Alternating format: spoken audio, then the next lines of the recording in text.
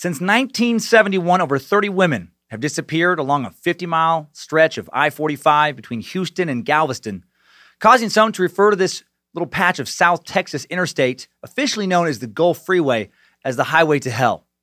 Ex-DAA agent Don Farrarone, the man who wrote the screenplay for the 2011 film loosely based on a few of these murders, Texas killing fields, Farrarone told reporters for a CBS 48 Hours mystery investigation into the crimes that there even used to be a sign on a bridge as you drove into the killing fields area that read, "You are now entering the cruel world."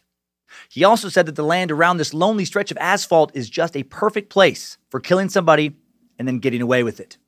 In addition to the women whose bodies have been found, many additional women, believed to have also been murdered, have gone missing from the area since the 70s. National interest in these murders began when, between 1983 and 1991, 4 female corpses were all found on the same 25-acre patch of land that sits in the heart of all these killings and disappearances. The undeveloped land the bodies were found on, an old League City, Texas oil field, is located about a mile from Interstate 45. It borders the Calder oil field. These acres of brush and marshland are hidden behind the Little Magnolia Creek Baptist Church on Calder Drive in League City, an outer southern suburb of Houston that only had 10,000 people in it in 1970, but has exploded to a population of over 100,000 now.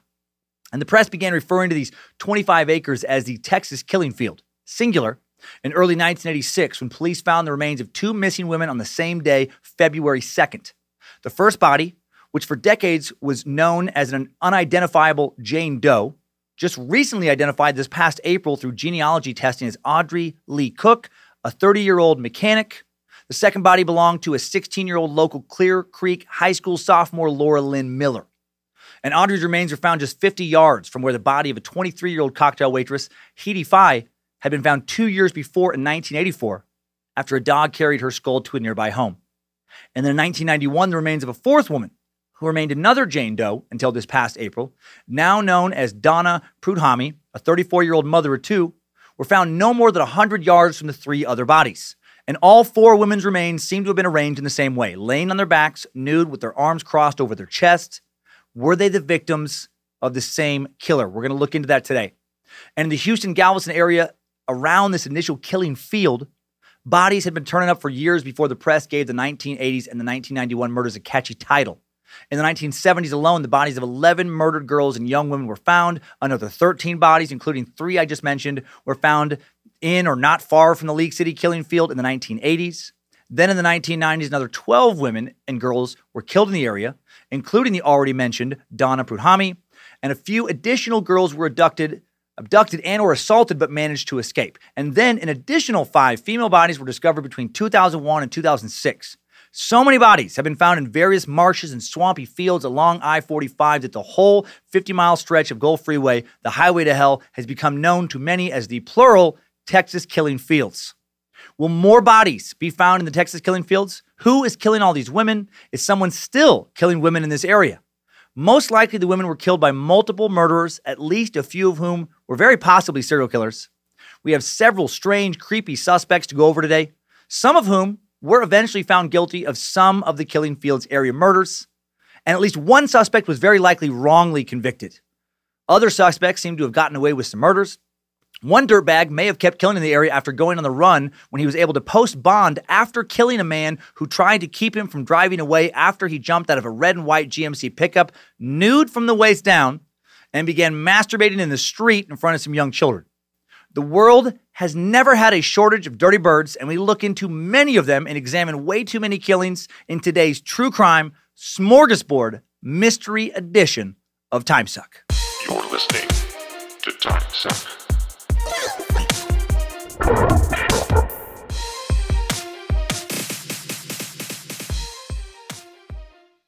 Work can wait meat sacks. It's Cult of the Curious time. It's time for Timesuck. I'm Dan Cummins, Nimrod's ballsack masseuse, lover of both Lucifina and fruit, lowly human fire hydrant of Bojangles, and you are listening to Timesuck.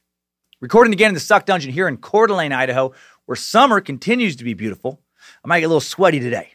I've been pounding a honey lavender latte. It is so good, but maybe not smart on a hot day to pound a very hot drink. Hail Nimrod, Lucifina, Bojangles, and the sweet part of the suck, Grammy-winning recording artist Michael motherfucking McDonald, who I'll be watching again this summer at Quest Casino just outside of Spokane. And speaking of area shows, if you are a local Coeur d'Alene or Spokane area sucker, my barber, the awesome and talented Michael from Mavericks Men's Hair, is hosting a special screening of the kick-ass Keanu Reeves and Patrick Swayze film Point Break with a Q&A with special guest Robert Levy, the man who produced Point Break and other films like The Wedding Crashers, Smokey and the Bandit, and more, all happening at the Innovation Den in Coeur d'Alene by Coeur d'Alene Coffee at 418 East Lakeside Avenue, right downtown. This is not a paid promotion. I just love Michael, love that movie, and love that all the proceeds are going to the Children's Village and Sorensen Music School program. So it should be fun. All going down this Wednesday, June 19th at 6 p.m. I may stop by. Depends on some other family stuff I have going on, so I can't commit 100%, but I want to go. Ticket link in today's episode description. It's an Eventbrite little event if you want to just look there for yourself. Also excited again to announce that, our Patreon supporting Space Lizards, thanks to them, we're able to give $2,400 this month to the National Alliance to End Homelessness, nonprofit organization whose sole purpose is to end homelessness in the U.S. To donate more yourself, find out more about their organization, go to endhomelessness.org. Link again in the episode description. And that donation deserves a celebration. Did one of you just ask for an air banjo rendition of Yamo Be There? I feel it. I felt it in my soul. Okay, all right, wish granted.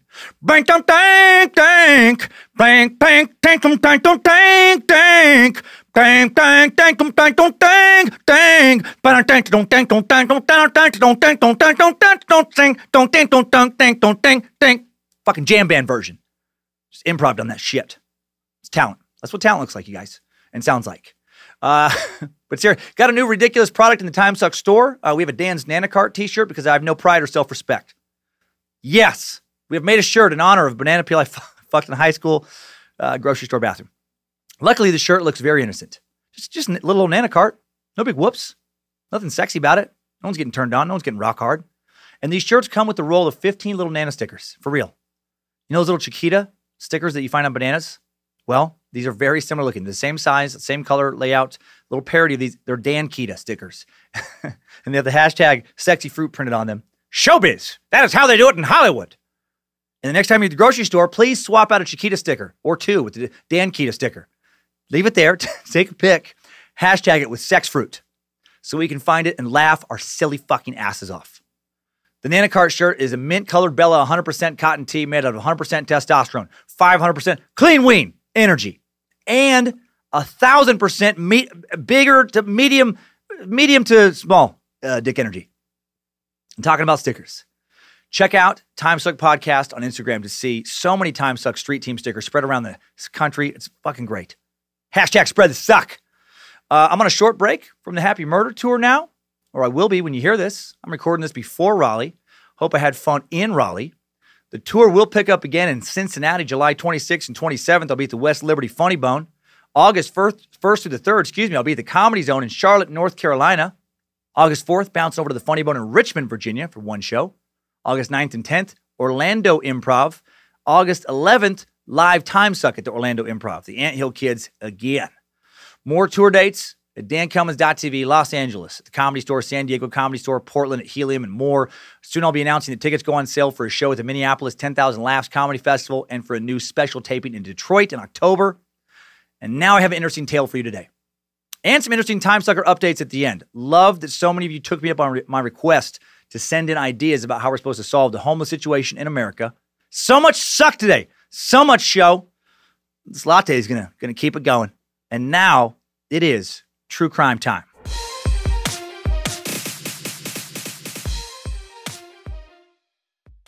Honey lavender latte, don't talk too fast. I got to tell myself that inside for the rest of the show. Got a lot of cold cases, a lot of solved cases to go over today.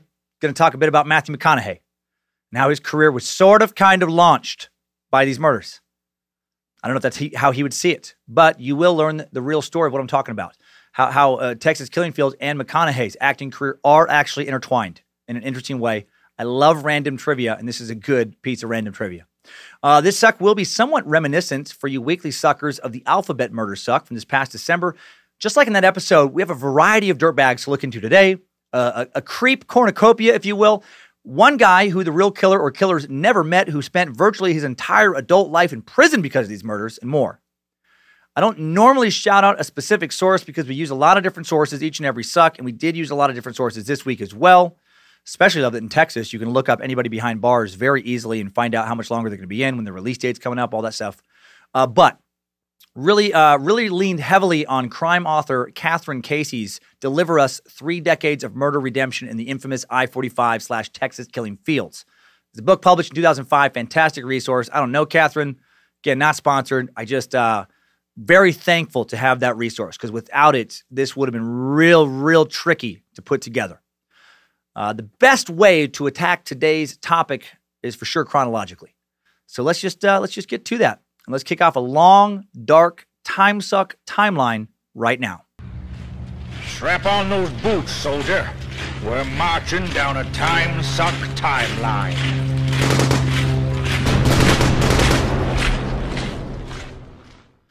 We began our timeline in 1971. The year that Three Dog Night's Joy to the World was the #1 song in the country of all songs that entire year. A song that, in my opinion, has not held the test of time. So have fun trying to get this out of your head today. Jeremiah was a bullfrog, was a good friend of mine. I never understood a single word he said, but I helped him drink his wine. And it always had some mighty fine wine. What the fuck are you talking about, Three Dog Night? And then the chorus that will never leave your head. He's singing joy to the world. All the boys and girls, and now joy to the fishes in the deep blue sea. And joy to you and me. How stoned were they when they wrote that song? Another verse reads, you know I love the ladies, love to have my fun. I'm a high life flyer and a rainbow rider. A straight shooting son of a gun. I said, a straight shooting son of a gun. What is this song about? Drinking wine with a bullfrog. Making love with the ladies. I think mostly it's about drugs. A lot of the joy down between Houston and Galveston would go away in 1971, the year of the initial killing. The press and detectives have lumped into the Texas Killing Fields murders. The killings began in little Alvin, Texas in 1971, when Alvin was a sleepy little South Texas town of just over 10,000 people, about 15 miles or so from Galveston Bay in the Gulf of Mexico, a little over 10 miles west of I-45, and around 10 miles from the League City Killing Field that serves as a kind of central ground zero of sorts for all these murders today. I'll be referencing how far the other murders are from the League City Killing Field a lot, because that's kind of right in the middle of when all this stuff, where all this stuff happened.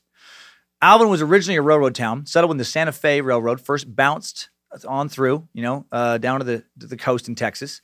It was also a sundown town, at least as recently as the 1930s, a town where African Americans were not allowed to live, where local politicians passed laws and ordinances that made it impossible, for black citizens to buy a home, shop at local businesses, or really do anything other than just quickly get out of town. This is the kind of shit I always think about when people refer to the past as the good old days. Was it? Was it good, the good old days? For who? Who had it better than now? Those ordinances had long since gone away by early 1971, when the little town was a place where you didn't think you had to worry about something terrible happening to your child. Also, random trivia, Baseball Hall of Famer, one of the greatest pitchers of all time, my favorite pitcher of all time, Nolan Ryan, the Ryan Express, the greatest strikeout artist of fucking ever, grew up in Alvin, graduating high school there, being drafted by the Mets in 1965. This hometown hero, a regular-sized dude with a lightning bolt cannon of an arm, had just helped the Miracle Mets win the World Series in 1969, and prior to a local girl's murder in April of 1971, Ryan's athletic achievements were the main gossipy talk of Alvin, Texas. And then that all changed in June.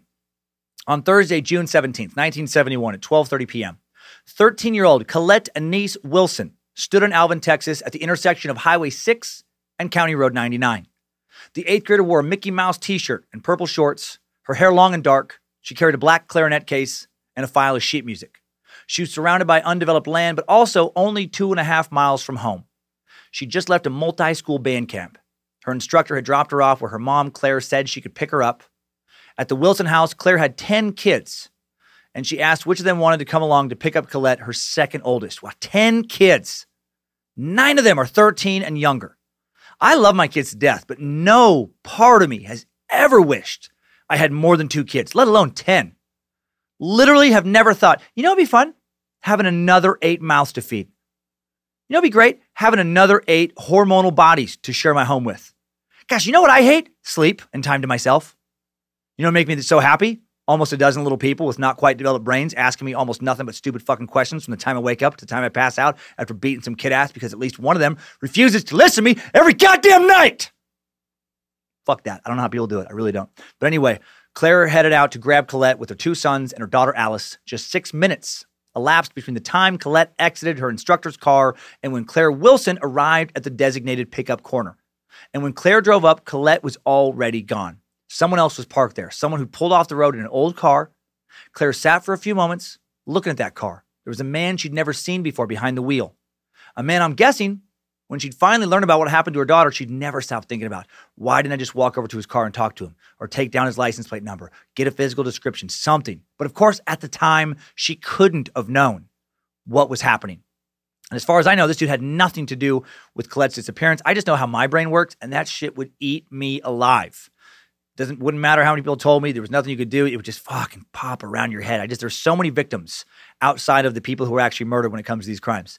After a few minutes, the days before cell phones, Claire returns home so she can make some calls. She calls her husband Tom in his dental office, and then Tom calls the police, who initially don't seem too worried. Again, it's a sleepy little town. There's been no prior incidents that are happening around here this time. They figure it's just a rebellious teenager who's going to be home soon enough.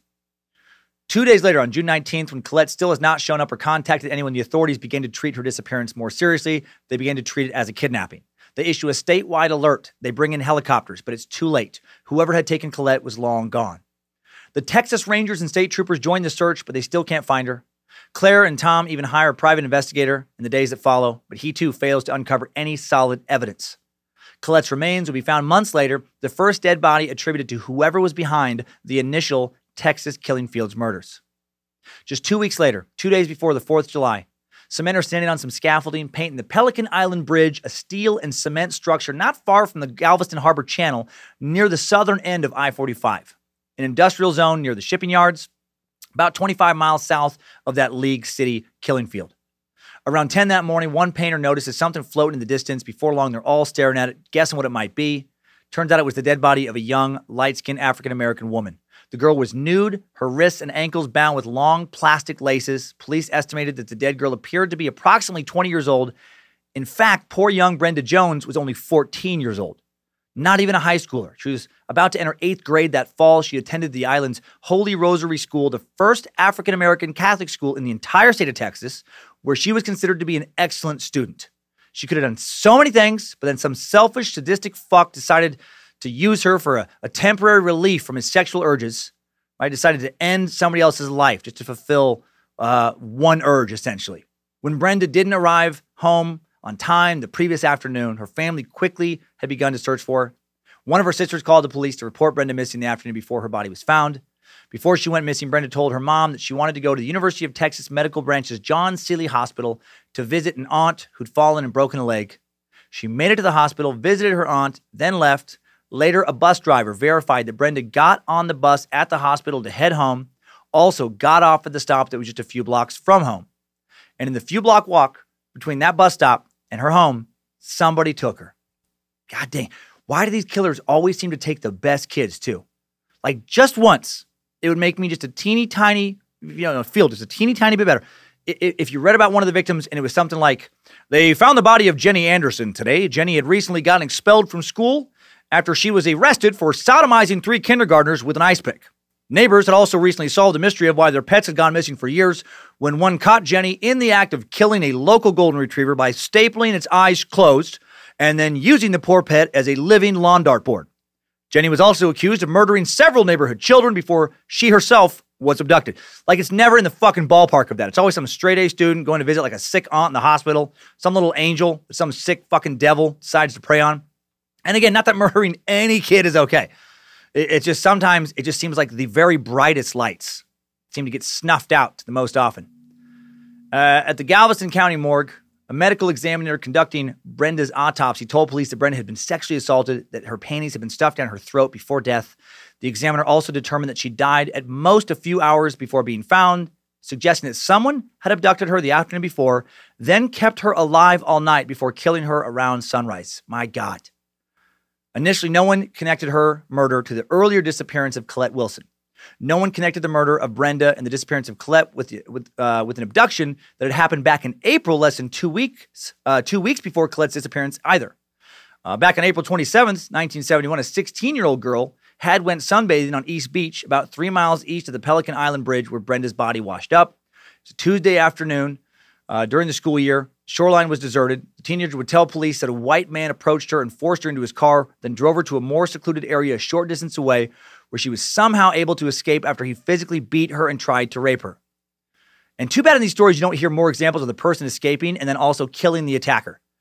When I used to take Krav Maga classes I really miss, by the way, they would teach that the best defense is often a very good offense. And if you do have to strike someone to defend yourself, make sure you incapacitate them before you run. Remove the threat, make sure the threat has been handled, then take off.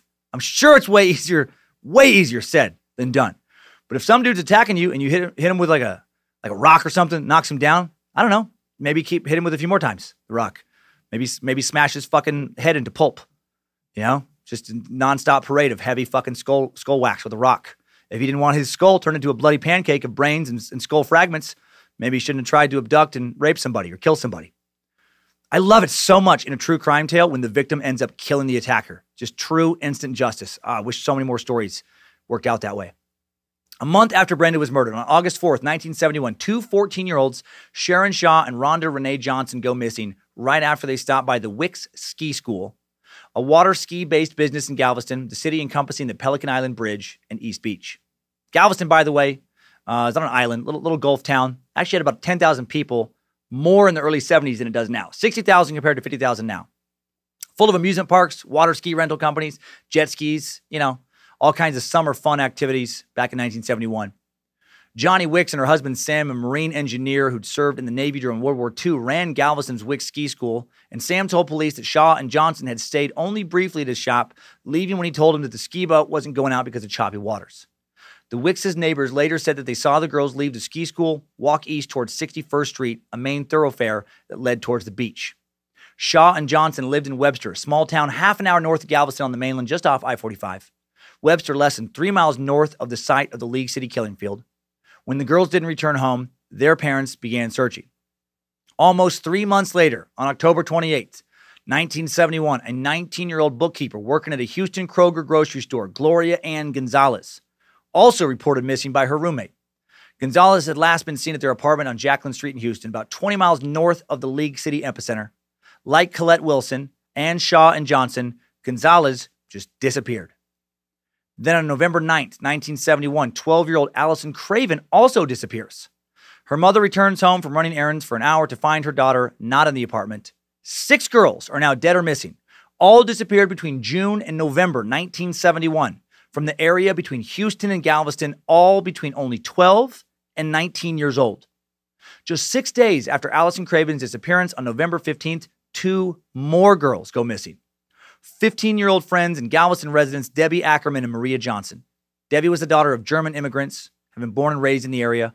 Maria's family had moved to the area the previous year. Her stepdad had moved the family to the island that Galveston sits upon after getting a job there as a gynecologist. Debbie and Maria both loved the beach and the Gulf, and they frequented the 2 surf shops on the island and also were regular customers of the Wicks Ski School. At approximately 11:15 a.m., they went missing. 2 teenage girls working at the Baskin-Robbins ice cream parlor at Galveston's Port Holiday Mall saw Debbie and Maria on the street, called them over shortly before 11:15. When they parted, one of the girls in the shop looked out, saw Debbie and Maria hitchhiking back when it wasn't crazy to do that, when people trust each other more. Moments later, a white man in a white van with a peace sticker on the back window pulled over, lowered his window, talked to Maria. Both girls scrambled into his van, and then they were never seen alive again. When the girls didn't return home that afternoon, their parents called each other and the police. Maria's father also notified the Texas Rangers, and the Ackermans called their sons home from college to help search for their sister. And by the way, the Texas Rangers, the subject of Suck 47 from 2 years ago, are a law enforcement agency, not to be confused with the professional baseball team of the exact same name, based in Arlington, Texas. I doubt anyone is confused, but it is. I mean, it's the exact same name. The Rangers are the team Nolan Ryan would play for in the final seasons of his career. And again, doubt anyone was confused, but how confusing would it be if for some reason you thought that people were calling professional baseball players to look for kids when they went missing. Like, it made me just picture like guys like Rafael Palmeiro, Julio Franco, Nolan Ryan, Pudge Rodriguez, Gaylord Perry hitting the streets, just questioning people, looking for clues in full uniform. Like even Pudge has his catcher mask on. When they uncover an important clue, they just throw a quick around the horn, fucking toss the baseball around. When a suspect runs away, Nolan beans him in the back with a 102-mile-per-hour heat fastball. Umpire pops out of fucking no. Strike 3! You're out of here! The search party doesn't even get started until an umpire has to yell, "Let's play ball!" Then after 7 hours of searching, they stop for a mandatory song break. Take me out to the crime scene. Take me out to the fields. Find me some clues like some creeper tracks. I just want to get this kid back, so it's root, root, root for the Rangers. If we don't win, it's a shame. Let me put 1, maybe 2 shots in a bad guy's brain. Play ball! I know that's fucking ridiculous. That's the shit I spend way too much time on preparing these episodes. I think I've taken that absurdity far enough now. I just had that image in my brain, and I feel better getting it out and putting it in your brains. On Wednesday, November 17th, 2 days after Debbie and Maria's disappearances, both of their families receive, sadly, some terrible news. While fishing, an elderly man happens upon a body in Turner Bayou near Texas City, a short drive north on I-45 from Galveston. Texas City is less than 20 miles from League City. The corpse was partially submerged near a small wooden bridge that extended across the narrow bayou. Ropes were used to reel it in. The dead girl had long, dark, reddish-brown hair. She wore only a pink bra under a maroon blouse, pierced earrings, and rings. From the waist down, she was totally nude. 15-year-old Maria Johnson. Her mom and stepdad had to identify her body. While helping pull Maria's body from the water, a Texas City fireman spotted skin protruding from the water 150 feet downstream from where Maria Johnson's body had been found. It was another 15-year-old girl's corpse, also nude from the waist down. It was Debbie Ackerman. Both Maria and Debbie's wrists and ankles were bound, just like Brenda Jones' wrists and ankles had been bound. This time with long black cords that looked like shoestrings. On Debbie's body, officers noticed gunshot wounds to the upper back and the right of the spine. When word circulated that the last time Debbie and Maria were seen alive, they'd been hitchhiking, local hitchhiking came to a grinding halt. The police still hadn't connected all of the disappearances and murders, but fear had already come to the Gulf Freeway and changed the way the locals were living their lives. Parents gave their kids new curfews or started refusing to let them be out without adult supervision at all. Just 6 days after Maria and Debbie's bodies were found, November 23rd, 1971, a man wielding a metal detector walked through a heavily wooded area near the Addicks Reservoir, west of Houston, about 50 miles from the League City killing field. Rather than finding buried treasure, the man found a decapitated, decomposing body. It was the remains of that 19-year-old Kroger clerk who'd been missing for nearly a month now, Gloria Gonzalez. Also in the autopsy, doctor examined Gloria's teeth for a positive identification. It was determined that some of the teeth found at the crime scene belonged to a second victim. 3 days later, deputies returned to the Addicks Reservoir, where Gonzalez's body had been found, this time with cadaver dogs and equipment to mount a wider inspection of the area. At 10:30 that morning, after fighting off nasty-ass Texas bugs wading through knee-high grass, watching out for venomous, not poisonous snakes, a sheriff spotted a pile of bones on a bed of decaying leaves 50 yards from the flags that marked the spot where searchers had recovered Gonzalez's body. It was the remains of Colette Wilson, the 13-year-old who disappeared from Alvin, Texas back on June 17th. 5 dead girls in 5 months. The police are now painfully aware that the murders, or at least most of them, are very likely the work of the same killer. 6 weeks after the remains of Gloria Gonzalez and Colette Wilson are discovered on January 3rd, 1972, the remains of 2 more girls are found near the affluent waterfront community of Shore Acres. The bodies are again found near some water, this time on the banks of an overflow ditch running off of Taylor Bayou, east of I-45, 30 miles north of Galveston, 12 miles east of the League City killing field. It's the bodies of Sharon Shaw and Rhonda Renee Johnson, the 2 14-year-olds who 5 months earlier vanished after leaving the Wick Ski School when they were told that the water was too choppy to take them out. The dead girls' parents went before the press, pleading with anyone with information to come forward, hoping to find the man or men who'd murdered their daughters. And if you're thinking, hey, why say man or men? They didn't know for sure the killer or killers were male. Well, if you think that, you must not have listened to very much true crime. These crimes are committed at the hands of men roughly 999 out of 1,000 times. The parents are also called out local law enforcement, demanding that more effort be put towards finding who was killing all these girls. At least 7 dead girls in only 6 months now. The small police agencies along the Gulf Coast wanted nothing more than to solve these cases. They just didn't know how. They had never experienced anything remotely like this. The behavioral science unit at the FBI was just being formed in 1972. Profilers were just beginning to study cases like this. Local police did frantically search for suspects. They did put together lists. A list that would sadly uncover some very crooked cops, and a list that would send the wrong man to prison for the rest of his life. Another victim that wasn't killed at the hands of any of these killers, but definitely had his life ruined because of these crimes. 2 months later, in March 1972, a local sheriff announces that he has a theory about who'd murdered all the girls. He thinks that the man was a former mental patient, one who tried to abduct a woman after stalking her recently. Unfortunately, a closer look revealed that this man was just criminally focused on the one woman he'd been romantically interested in, not lots of women. And there was literally no evidence connecting him to any of the other cases, and he also had solid alibis. This particular theory doesn't sound real thought out. Just one excited officer. I know who did it! It was a crazy guy! What makes you say that, Chuck? Because he's crazy? Think about it. Who does shit like this? Fucking crazy people. Okay, Chuck. Do you have anything else at all to base your suspicion on? I mean, not right now, but it's a start of something. That was a terrible suspect. Another possibility was, and I love how this is written in some of the old articles, a, quote, young hippie with a Volkswagen bus and California license plates. Fucking dirty hippie. That was pulled over in a traffic stop. He raised suspicion by asking the officers about the girls' deaths. Also, he was seen as being suspicious, probably because he had long hair and was a fan of Wacky Tobacco. Police searched the man's vehicle, discovered a rifle. They briefly thought they may have found their man. No, he'd only recently arrived. He'd heard the news about the murders on TV, had driven all the way to Texas, thinking that he could crack the case and he'd get the reward money like some sort of hippie Sherlock Holmes. Just, hey, man, it's elementary, man. Like, listen, Watson, dude, we need clues, man. Clues are so important, man. Hey, you like Cat Stevens? Dude, oh shit, man, he's so good. We should have Cat Stevens help us, man. Cat Stevens is like on another spiritual level. Suspects 3 and 4 were 24-year-old Houston record driver Harry Lanham and his friend, 22-year-old Vietnam vet Anthony Napa Jr. They were arrested in April 1972 for the murder of 22-year-old Linda Faye Sutherland in Pearland, a suburb just south of Houston. Her body had been found the previous November, around the time of the Ackerman and Johnson killings, lying in some weeds under an area bridge. Linda Faye's killing didn't bear a lot of resemblance to the other murders beyond that the 21-year-old barmaid's body was found in a ditch. Unlike the other, Sutherland was fully dressed, still wearing brown go-go boots and a short pink dress, even her sweater. So police couldn't make a case for the other homicides against Lanham and Napa, both of whom are now thankfully dead. There wasn't any evidence to connect him to these other crimes. Lanham died when he lunged for an officer's gun in the Harris County Jail shortly after his arrest, and he was shot and killed. Instant justice.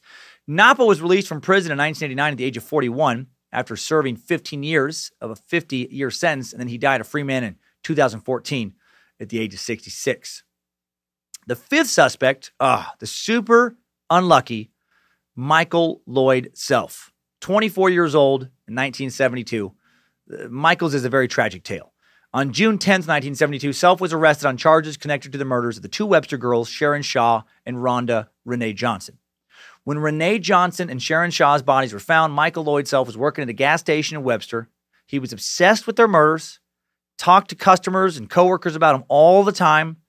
He was also considered basically just to be an odd duck, or as my mom would say, a character by many locals.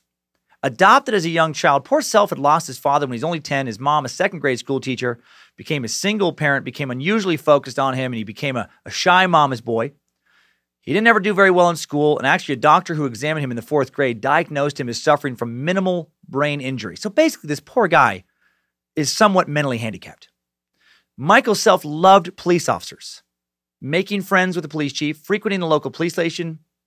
He liked to gossip about local crime in general, was doing this long before the disappearances. And in Webster, there just wasn't that many interesting cases to talk about until the double homicide. And then Self really wanted to talk about that, talked about it all the time. And people started to get suspicious. And then the local shady officers, and you're going to find out how shady they are here soon, turned him into an easy target just to kind of, get easy credit for wrapping up a double murder investigation. Self, according to later depositions by other officers who ventured in and out of his interrogation room when he was brought in as a suspect, say that he was literally beat into a murder confession by the local police chief, Michael Morris, who tied Self to a chair, told him that he wouldn't untie him until he confessed. Kept him tied to the chair for hours, beat him in the stomach and across the back with a billy club, supposedly even pulled out a 6-shot revolver, put it against his head, pretended to have a bullet in the chamber, and would pull the trigger, playing Russian roulette with him. Just spin the chamber, put the gun against his head, pull the trigger. One officer would later report that he saw Mike Self looking to Morris to tell him what he needed to write in his confession. This officer, who initially heard Self adamantly claim his innocence, described Self as being utterly terrified of Morris. By the time Self's defense lawyer, Dewey Meadows, met with him, Mike had already signed a confession, describing in detail how he murdered the 2 girls. Yet when Meadows talked to Self, he insisted that he wasn't guilty, that he'd never even met the girls. The confession was nonsense. Self wrote that he threw the girls' bodies into not Taylor Bayou or the ditch where they were found, but into nearby Taylor Lake, which didn't make sense. He wrote that he picked up one girl at her house, which wasn't even possible, since when he did this, it supposedly occurred hours after her parents were already home and looking for her, after they'd reported her missing. Self wrote that he beat the girls on the head with a Coke bottle, knocking them out, which also made no sense because neither Shaw's nor Johnson's skulls were fractured in any way, which seemed highly unlikely if he had hit them hard enough to knock them unconscious. To fix these inconsistencies before the trial began, Webster police had Self sign a second confession, where now his account magically really resembled the case facts. Dewey Meadows, his lawyer, was exasperated. He had never even been notified by the police that his client was being interrogated, was being asked to sign another confession. He had no idea that Self had signed the second confession until it was already done. Poor Dewey as well. What a fucking terrible name, by the way, for an attorney. Change your name if you're Dewey Meadows. That inspires there was no way. I know it's ridiculous. No fucking way I would have an attorney called Dewey Meadows. Especially representing you at a murder trial? Fuck that. Ben Matlock. That's a solid-ass attorney name. Perry Mason. Alpha name. Christine Sullivan. Hard consonants. I like it. Dewey Meadows? Ugh. Soft. Weak. Why don't you hire Scooter Pillow Puncher? Fucking Skippy Doolittle. Maybe little Stevie Tinkerbell. I object, Your Honor. Shut the fuck up, Stevie! No one cares what you think, Tinkerbell. At their meetings, Meadows noticed how Mike Self appeared unable to defend himself, instead looking to his mom for guidance. He seemed weak, not guilty, told his attorney he signed the confessions because the police had told him he wouldn't get to see his mom until he did. And he was scared of Officer Morris. By the way, Mike Self reminds me a lot of Brendan Dassey, for any Netflix Making a Murderer fans out there. If you've watched videos of that poor kid, obviously not mentally in tip-top shape, being manipulated by officers. Because of the coerced confession, a jury sends Self to prison for life. Then a few years later, in September 1975, some guys get caught robbing the State National Bank in the little town of Caddo Mills, northeast of Dallas. And who were these bank robbers? Well, 2 of them were some of the Webster police officers that worked on Self's case. The leader of the gang, a gang that had been robbing banks in the area since around the time of Self's arrest, was none other than the former Webster police chief, Donald Ray Morris, that piece of shit. Mr. Russian Roulette, a crooked cop who'd bullied a mentally handicapped man into an obviously coerced confession that sent him to prison for life. How was he not retried fucking immediately? Despite Morris's arrest, Self's appeal didn't come up for review until 1979. When Morris was serving time in federal prison, articles appeared in Texas newspapers about the bizarre case of a man whose confession may have been forced by police officers who turned out to be bank robbers. When Mike Self explained to a Houston Chronicle reporter in 1989 that he'd signed the confessions, or why he'd signed the confessions, he said then, to keep Chief Morris from blowing my brains out. Morris said that if I didn't sign the confession, he'd shoot me and say I tried to escape.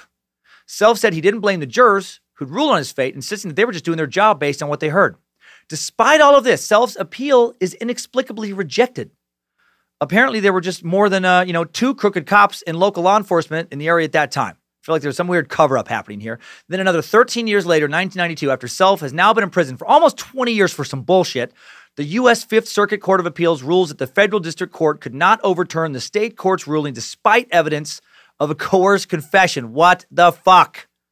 The Fifth Circuit noted that Mike Self had his opportunity to make his case, that the confessions had been coerced at the trial, and that the decision the state court made, still should hold up against him. Well, that decision ended Mike Self's appeals process, and then he died of a heart attack in prison in 2000 after serving damn near 30 years for heinous crimes he never committed. Such a tragedy, such a bunch of bullshit. The bank robbing conviction clearly points to the crooked character of the men who got a confession out of Self. The jury didn't know that the dude who, was the main guy behind getting this confession was out robbing banks at the same time. Like, it's again, echoes of Making a Murderer for those who have seen that. Bojangles, our three-legged, one-eyed pit bull mascot, is fucking furious right now. We already know he hates communists. He also has a lot of love for cops, good cops, which means he really hates bad cops who give law enforcement officers a bad name. He just drew a picture of what he thinks Morris's face looks like on the Suck Dungeon floor, and he just took a shit on it. And then he pissed on it, which is unfortunate because I know he won't clean it up. Because if I even think about telling him to clean it up, he will slap me out of this goddamn chair. Okay, now that we know that it was highly unlikely that Michael Self killed those girls, basically it didn't happen. Let's go back to 1973, the year after his arrest, and the year the Texas Killing Fields murders continue, right after a quick word from one of our sponsors. Timesuck is brought to you today by Quip. It's time for spring cleaning, meat sacks. Do you like having teeth? Yeah? Then you should pay attention. Do you like having teeth that don't look like a kid tried to carve replica human teeth out of some Cool Ranch Dorito crumbs? Yeah? All right, then check this shit out. Quip's got an easy way to start polishing those chompers up for summer. As one of the first electric toothbrushes accepted by the American Dental Association, Quip can help pave the way to a healthier mouth and mind in just 2 minutes, twice a day. Not to mention, the brush head's delivered on a dentist recommended schedule of every 3 months for just $5. Quip provides a friendly reminder to stay committed to your oral health.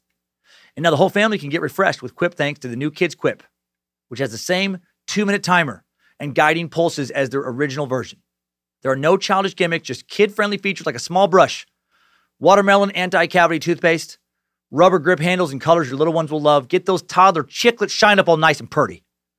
I just got my first 3-month refill, and I love the taste of my Quip toothpaste and love that they throw in a little battery to keep me vibrating away. Putting some solid, clean frequencies on my meat grinders. I love little touches like not going cheap and making me get my own battery. I love having fresh new brush heads delivered right to my door, and I love the way Quip feels on the gums around my teeth. You're not supposed to sandpaper them away. I didn't learn that until I was about 39. I love Quip, and so do over 1 million other happy, healthy mouths. Quip starts just $25, and if you go to getquip.com/timesuck right now, you can get your first refill pack for free. That's your first refill pack for free at getquip, getquip.com/timesuck. Link in the episode description, button on the Timesuck website and app. And they're tracking who listens to the show, and anybody who doesn't do that, they're going to come and they're going to beat your fucking head in with a baseball bat. They're running a new special. It's called Get Our Goddamn Toothbrush or We'll Beat Your Fucking Head In with a Baseball Bat. It's the most aggressive campaign I've ever seen for oral hygiene. Now let's go back to 1973. Joe, please don't put that in the sponsor read. Let's go back to 1973, the year after Michael Self's bullshit arrest, and the year the Texas Killing Fields murders continued. January 3rd, 1973, Kimberly Ray Pitchford, strawberry blonde, 16-year-old with hazel eyes, arrives early at J. Frank Doobie High School. Probably Doobie High School, probably not Doobie. In Houston's far southeast reaches for her first day back after the winter break. She was a sophomore who enjoyed roller skating at a rink near her house. She was self-conscious about the new braces. Coworkers at a fast food restaurant where she worked part-time noticed she covered her mouth to hide them when she smiled. Normal kid. And on January 3rd, she was wearing a new black coat she just received as a Christmas gift when she walked out of a driver's ed class and then was never seen alive again. The next afternoon, 2 teenage boys found her body when they walked by a wooden bridge on County Road 65, a rural lane 22 miles from the driving school. Noticed something black billowing against a fence. It was Kimberly's new coat. When they walked up to get a closer look at the coat, they saw a girl's body face down, partially underwater. They ran to a nearby home, called the police, who immediately found Kimberly Pitchford's driver's license application in a coat pocket. Another victim of the Texas Killing Fields, and 2 more would follow very soon. Over a year later, on September 6, 1974, law enforcement in the Killing Fields area were again searching for 2 missing girls. 12-year-olds Brooks Bracewell and 12-year-old Brooks Bracewell and 14-year-old Georgia Gear had went missing that afternoon from Dickinson, a little town of around 10,000 at the time, just 4 miles south down I-45 from League City. The two girls didn't show up at McAdams Junior High School, and the police initially assumed that this time they might just be dealing with some runaways, especially after reports came in that the girls were seen in a motel on the county road near Alvin, playing football with a group of unidentified men. Afterward, another witness claims to have noticed the girls hitchhiking, and yet others said the girls had stopped at a convenience store.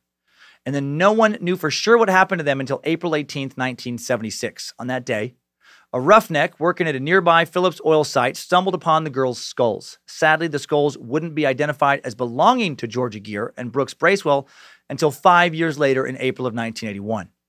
By 1976, thanks mostly to the initial arrest of Ted Bundy in 1975, the term serial killer was now part of the public lexicon.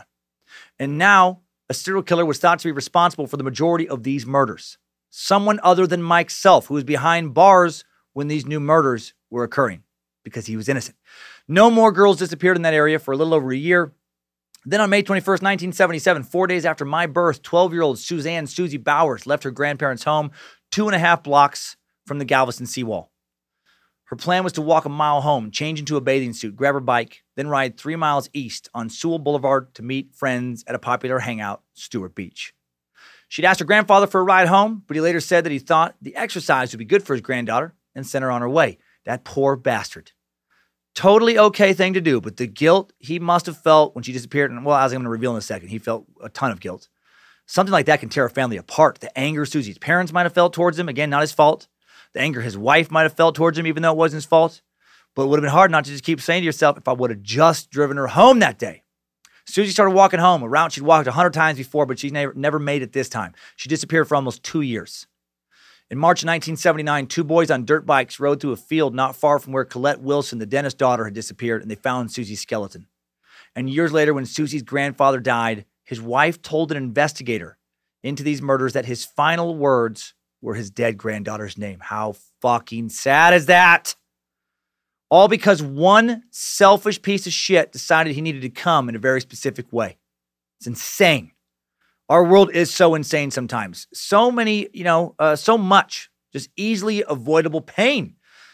So much more to life than selfishly satisfying your darkest sexual urge, right? The world would be so much better if when dudes were about to do something horrific, and it is usually dudes, and sexually motivated, they just jerked off first. Maybe just jerk off. Get a massage. Have a nap. How many rapes and murders would be avoided if right before acting on a horrible impulse, some dude just snuck off and just jerked it? I know something that simple doesn't fix everything, but I think it would help a little at least. What if most important decisions just in general weren't made until right after you jerked off? Or for our vagina-leaning listeners, rubbed one out. Mr. Buffett, would you like to acquire the company or not? We need an answer, Mr. Buffett. I'll give you an answer in 10 minutes. First, I need to use the bathroom. I need to clear my head, so to speak. So like Warren Buffett just sneaking comes back. Okay, I'm ready. I'm ready to steer this ship in the right direction now. Some of you might find an article about serial killer Henry Lee Lucas about how he claimed to kill Suzanne Bowers. Does not appear to be true. Henry Lee Lucas, would later confess that he'd only claimed he'd murdered Bowers and other girls to get favors from authorities, perks like access to television and cigarettes. He kind of sent a lot of people on a lot of wild goose chases. Okay, now that we've reached the end of the 70s, we're going to put a pin in the timeline, take a look at the best suspect for these initial murders. A suspect that didn't emerge until many, many years later when kick-ass detective Fred Page began going through some old Killing Fields cold cases. And this suspect is super creep Ed Bell.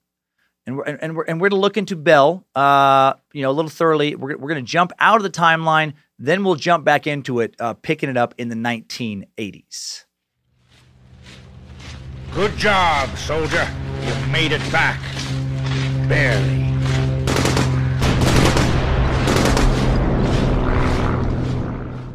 This Ed Bell is going to lead us to Matthew McConaughey. It's all just an interesting, weird suspect. When Detective Page started poking around the cold case files at Galveston PD in 2006, he asked a senior officer, Carla Costello, who had worked on the initial investigation, if she had any old suspects she really thought might have done it. And she brought up Ed Bell. She said he'd written 2 letters confessing to the killings years later when he'd already been incarcerated for another murder. But then when investigators followed up with him, he refused to talk to them, at least about, his confessions. So was this guy just having some sadistic fun fucking with the police, or did he actually do it? I think he probably did it. Let's check out his story. For starters, in his initial confession letters, Bell said he'd shot those 2 15-year-old Galveston friends and Wick's ski school frequenters Ackerman and Johnson with a .357 Magnum pistol, Debbie in the neck or the head, and Maria in the neck or the back. And at the time, he said he stood above the teenagers on a small bridge while he did so. This did, in fact, match up with how they died, and the press didn't have those specific details. Here's a little background on Bell. He was born in Houston between 1938 and 1940. Different articles reveal different years. He just died of a heart attack on April 20th this year, so just recently died. Different Texas newspapers gave different ages for him, but they put him between 79 and 82 when he died. Ed's father, Carl Clayton Bell, was an East Texas oil field worker, and his mother was a housewife. Growing up, a cousin killed his own father after supposedly getting tired of watching him torture his wife. So growing up, Ed did see some violence in the family. He went to Texas A&M, where he majored in physical education and minored in biology, learned to scuba dive in college. One summer, he worked as an aquatic director at a boys' camp. He got married to a woman named Bonnie, and they had 3 children together. He also started showing his dick to young girls in public at least as early as 1966, the first time he was arrested for this. He exposed himself that time to some young girls in the rural ranching community of Sedan, Texas, just west of Plainview. Sedan, it's about 600 miles from League City. It's a long ways away. Little town also built along the Santa Fe Railroad, about 20 miles from the New Mexico border. 140 mile drive, from America's butthole, Roswell, New Mexico. Old Timesuck reference there. Bell was ordered into treatment for his first offense, stayed at the Big Spring State Hospital, a 200-bed psychiatric facility located about 40 miles east of Midland, Texas. I have to imagine this may have caused some trouble in his marriage. I was thinking about that when these weird arrests, early on in people's timelines. I mean, Lindsay gets annoyed with me for forgetting a lot of stuff, like forgetting to buy something I said I was going to buy, forgetting I'm supposed to do something with the kids, that day, or forgetting to wipe dirt off the dog's paws before letting them in the house right after the floors have been cleaned. I'm guessing she would be more than a little annoyed with me if the police brought me home after I'd whipped my dick out in front of some kids and started jerking off. Like, how do you get through that? How do people stay married after something like that? Baby, I know you're upset. Just listen, it's a big misunderstanding. You have to believe me. Listen, did I get caught jerking off in the middle of the street? Yeah, I did. I do it all the time, actually. But here's the thing. I didn't know those kids were there. I was so into the jerky. I did not notice the kids were a few feet away. I was thinking about you. And I got so horny, I couldn't wait till I got home. I had to pull over, hop out, and just fucking pump my dick in the street. I didn't realize that my balls were bouncing off a 9-year-old's head when I was doing it. I was in the fucking zone. You have to understand. When he got caught, Dirtbag Bell and his family lived in Lubbock, where Bell had a job as a pharmaceutical rep, working with physicians. Guessing his employer was a little upset, guessing he maybe lost his job. He was also working on a master's degree at Texas Tech, and then in Lubbock in April of 1969, arrested again for exposing himself to young girls. Dude cannot keep his dick away from kids. Now, Lubbock also a long way from the killing fields, like over 500 miles away, but this second time did bring him into the area. Because in April of 1969, he went to Galveston. He went there to undergo some recommended inpatient counseling at the University of Texas Medical Branch's psychiatric program. He was put on Valium, diagnosed as having a personality disorder and depression. He probably was depressed because they weren't, saying it was okay to fucking wag his dick around in front of kids. And his treatment went well enough for him to be discharged in July of 1970. Sociopaths, so good at convincing psychiatrists are cured. He was not cured. After completing treatment in Galveston, Bell met Doug Pruns, who ran Doug's dive and surf shop. Bell somehow pulled together a stash of scuba equipment he wanted to rent through the shop, and he and Doug struck up a partnership, and Debbie Ackerman and Maria Johnson, along with many other of the early victims, used to frequent this particular surf shop. There was a whole little community of beach kids who went to this surf shop in addition to the Wick Ski School and a couple other spots. So Bell would have been familiar, at the very least, with a lot of these girls. Girls he was obviously sexually attracted to, or he would have been fucking jerking it in the street in front of these kids. Girls he was for sure probably getting tired of getting arrested for flashing and masturbating in front of them. Also, a witness statement from the time of Debbie Ackerman and Maria Johnson's disappearance placed them at the Baskin-Robbins ice cream shop in Galveston. We talked about that. Remember the last time they were seen getting into a white van. Well, in February of 1972, Bell was again picked up for exposing himself to yet another young girl. He'd fallen back off the please just keep your nasty dick in your pants wagon. This time he did it in Louisiana, and the arresting officer recorded the type of vehicle Bell was driving that day, a 1971 white Ford van. Sadly, even though this was the third time he'd been caught showing kids his dick. He was just given a slap on the wrist. Can we please move towards way less prison time for drug possession with no intent to distribute? Right? Those kind of charges, way more prison time for sexual crimes. Making Bell look even more guilty was one of Debbie Ackerman's good friends telling Detective Page when he investigated years later that the group of friends they ran with that summer spent time at the same waterfront house where Bell also lived. He's not with his family anymore. Of course not. His wife hasn't stuck around for all of this fucking dick wagging. They knew the man who owned the property, and some took diving lessons from him, so Bell clearly knew these girls. He was around these girls at his work and at his house. I think it's safe to say, based on his MO, he desired them. Now for even more evidence of Bell's guilt. 2 weeks after Colette Wilson's abduction in June 71, Colette being that first murder victim, that has been lumped in with the Texas Fields killing murders, another local teenager was sunbathing in her backyard. Resting with her eyes closed, she suddenly heard somebody watching her, looked up, saw a stranger jerking off above her. The man that girl would later identify, years later, dead ringer for Ed Bell, when she was finally shown the picture of Ed Bell. Yep, for sure him. Of course, he's a creep. These type of sexual deviants tend to escalate their deviant behavior based on everything I've ever read about these type of dirtbags. And I've read a lot about him by now. He clearly wanted to do more than just jerk off around kids. Then, the following year, on August 24th, Bell pulled up in front of a house in Pasadena, Texas, southeast of Houston. On the street, Bell saw a group of children playing, and this fucking weirdo got out of a red and white GMC pickup, nude from the waist down, and began masturbating. Showbiz! That is how they do it in Hollywood. Which is an Albert Fish reference for any confused new listener. This dude's fucking out of control. The girls scream. Then a 26-year-old Vietnam vet, recently home from the service, Larry Dickens, hears his mother, Dorothy, calling the police. The former Marine shouts at Bell, runs to Bell's truck, grabs the keys out of his ignition so the son of a bitch can't drive away. Furious, Bell pulls out a .22 pistol out from inside his pickup, shoots Dickens 4 times in the chest. Somehow Dickens manages to not die, runs towards his garage. Inside the house, Dickens' mother calls the police, pleading for help. Her son staggers down the driveway before collapsing. Bell then grabs a high-powered rifle from his pickup, walks over to Dickens, who is pleading for his life. He could take his keys back if he wanted now. Nope. Bell straddles the ex-Marine, I guess furious that he interrupted his sex crime, pulls the trigger and kills him. 20 minutes later, after a car chase and a gun battle, police have Bell secured in the back of a squad car. They drive him to the Dickens house, where he is positively identified as the man who murdered Larry. Then, somehow, after he's taken to jail, his lawyer is able to post bond. He liquidates his bank accounts, and then he's on the lam with $140,000 in his pocket. And then this son of a bitch avoided capture for 14 fucking years. And then Matthew McConaughey caught him. Not even totally joking, actually. For his first ever acting role, Matthew McConaughey played that ex-Marine, Larry Dickens, that brave young man who Ed Bell shot on the 12th episode of the 5th season of Dennis Farina's Unsolved Mysteries that aired on December 2, 1992. How random is that?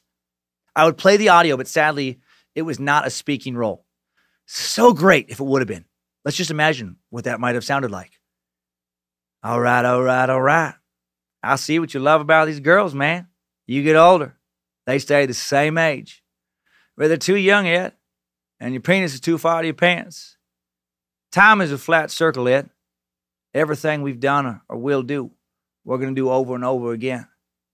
And for you, that's jerking off in front of some kids on the street, Ed. That's showbiz, Ed. That is how they do it in Hollywood. But I got to stop you, Ed. I got to stop the circle. Because this ain't all right, all right, all right. Thank you. Thank you, guys. Thank you for popping in here and doing that. Appreciate it.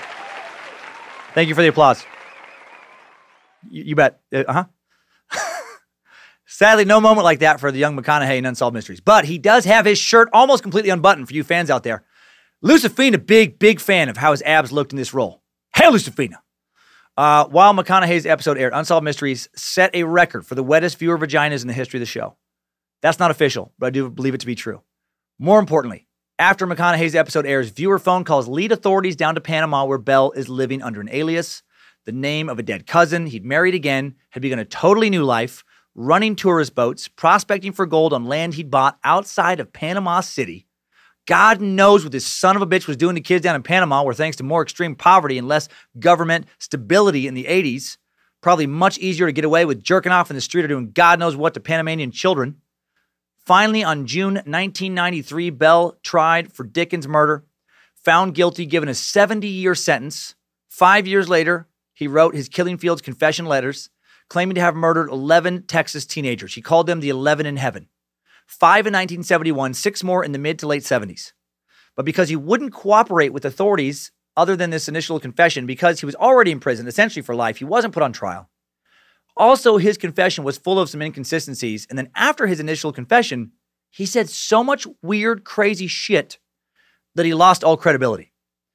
For the 1971 murders, Bell left out Brenda Jones, but included the other murders that made headlines that year. The dentist daughter, Colette Wilson, the 2 Galveston girls whose bodies were found in Turner Bayou, Debbie Ackerman and Maria Johnson, Sharon Shaw, Rhonda Renee Johnson from Webster, who poor Mike Self was convicted of murdering. And here's where the really crazy shit part comes in. Bell also said that he shouldn't be punished for the killings because it was all part of what he called, quote unquote, the program. Bell said he was a target/victim of a government-sponsored experiment that led to these girls' deaths. I'm not making this up. While he wouldn't discuss the killings after his initial letters, he would talk at length about the program to anyone who was willing to put up with his batshit crazy talk. Bell said stuff like the purpose of the program was to take a good kid, i.e. him, and then subject him to abuse and manipulation for many years, toy with his physiology, determine if he could be made bad. The first step in Bell's definition of turning to the dark side included becoming gay. The final step centered on believing in a higher power.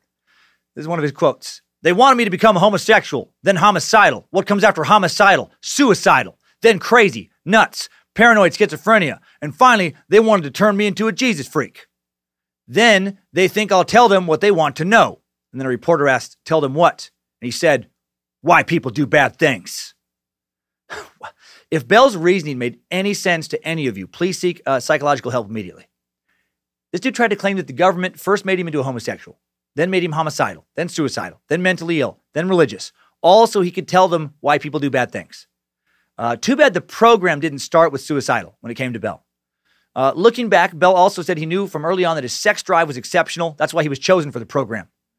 As a teenager, he masturbated 5 or 6 times a day. Damn government testing off his jerking limits. At 15, he claimed his father, an oil field worker, hired a hitman to kill him because he was having sex with animals on the family's Texas ranch. Totally makes sense. Having sex with cows and horses, other barnyard creatures until your dad hires someone to kill you. Classic step 7 of the program. That's right after step 6. Turn your dick into a dick-shaped callus from near nonstop masturbation. It's right before step 8. Bend space and time with your subconscious mind. Time is a flat circle, Ed. And time is also part of the program. All right. And why did he confess to the 11 killings? So he could get out of jail. He thought he would be released. Seriously. Bell said it was his way. He told about the killings to expose the people behind the program. He thought once his fate was known, he would have to be released from prison. He said, I wrote the letters because I figured out the program. When I figured out what had been done to me, the pressure came off of me. I realized this was done to me on purpose. So I would do bad things. It wasn't my fault. What the fuck? It is amazing the lies so many of us tell ourselves to feel better about our shitty choices. I hate it when assholes do this. I mean, maybe he was mentally ill, but, he's running all those successful businesses right before this happened. I doubt it. I just think he built up an elaborate fantasy in his head that allowed him to do the worst things imaginable and still not consider himself to be a terrible person. Actually consider himself to be a good person, an innocent victim even. Why do people do that? Own your shit. I've done terrible things. We all have. Why lie about it? There was a girl I seriously dated for over a year after my divorce. We lived together, and I cheated on her multiple times. And you know why? Because I chose to be a selfish asshole. Because I was selfish enough to put my own flippant, carnal desires ahead of any feelings of moral responsibility. It was easy to be shitty. It almost always is. I put my desire to have sex with other women above my responsibility to honor the commitment of monogamy that I had made. Chose to be too chicken shit to man up in the relationship because I wanted, to have my cake and eat it too. I wanted the comfort of being in a relationship and have the sexual freedom of being single. I was a fucking dirtbag. I chose to be. I was super selfish, and I can blame no one but myself ever for those choices. And you know what? Not fun to say that. Not fun to accept that. Doesn't feel good. Something I can't ever take back. But it happened. And the best I can do is just own it. Own my shit, apologize, learn from it, try to be much better going forward. But weak fucks like Bell just don't want to do that. That's why so many career criminals have a hard time making parole. They refuse to take responsibility for their bullshit. It's not Ed's fault that he chose to fuck barnyard animals as a kid. Not his fault he beat off in front of children. Not his fault he was murdering kids and raping them. Not his fault that he walked up to an ex-Marine he'd already shot 4 times for trying to stop him from hurting kids and then needlessly executed this unarmed man. Ed's the victim. Damn government and their fucking mind control experiments. It's all MK Ultra, man. CIA is making him do shit with his dick he didn't even want to do. Fuck Ed Bell. Wish he would have died a lot sooner than he did, and painfully. Fuck all those guys that do shit like that and then don't have the balls to accept responsibility for it. For the bulk of those initial 70s killings, Ed Bell is the best suspect out there. Maybe someday genetic sleuthing will be done and he'll be positively identified as the killer. Would be nice to have some definitive closure. Now let's pop back into the timeline. Let's pick up the Texas killing fields in the 80s right after a word from our final sponsor. Timesuck is brought to you today by Robinhood. Robinhood is an investing app that lets you buy and sell stocks, ETFs, options, cryptos, all commission-free. While other brokerages charge up to $10 for every trade, Robinhood doesn't charge any commission fees, so you can trade stocks and keep all your profits. Plus, there is no account minimum deposit needed to get started, so you can invest at any level. The simple, intuitive design of Robinhood makes investing easy for newcomers and experts alike. View easy-to-understand charts and market data. Place a trade in just 4 taps on your smartphone. You can also view stock collections such as 100 most popular. With Robinhood, you can learn how to invest in the market as you build your portfolio. Discover new stocks, track your favorite companies, get custom notifications for price movements so you never miss the right moment to invest. Robinhood is giving listeners of Timesuck a free stock like Apple, Ford, or Sprint to help you build your portfolio. Sign up timesuck.robinhood.com. Now it is time to jump back into today's Timesuck timeline. Strap on those boots, soldier. We're marching down a Timesuck timeline.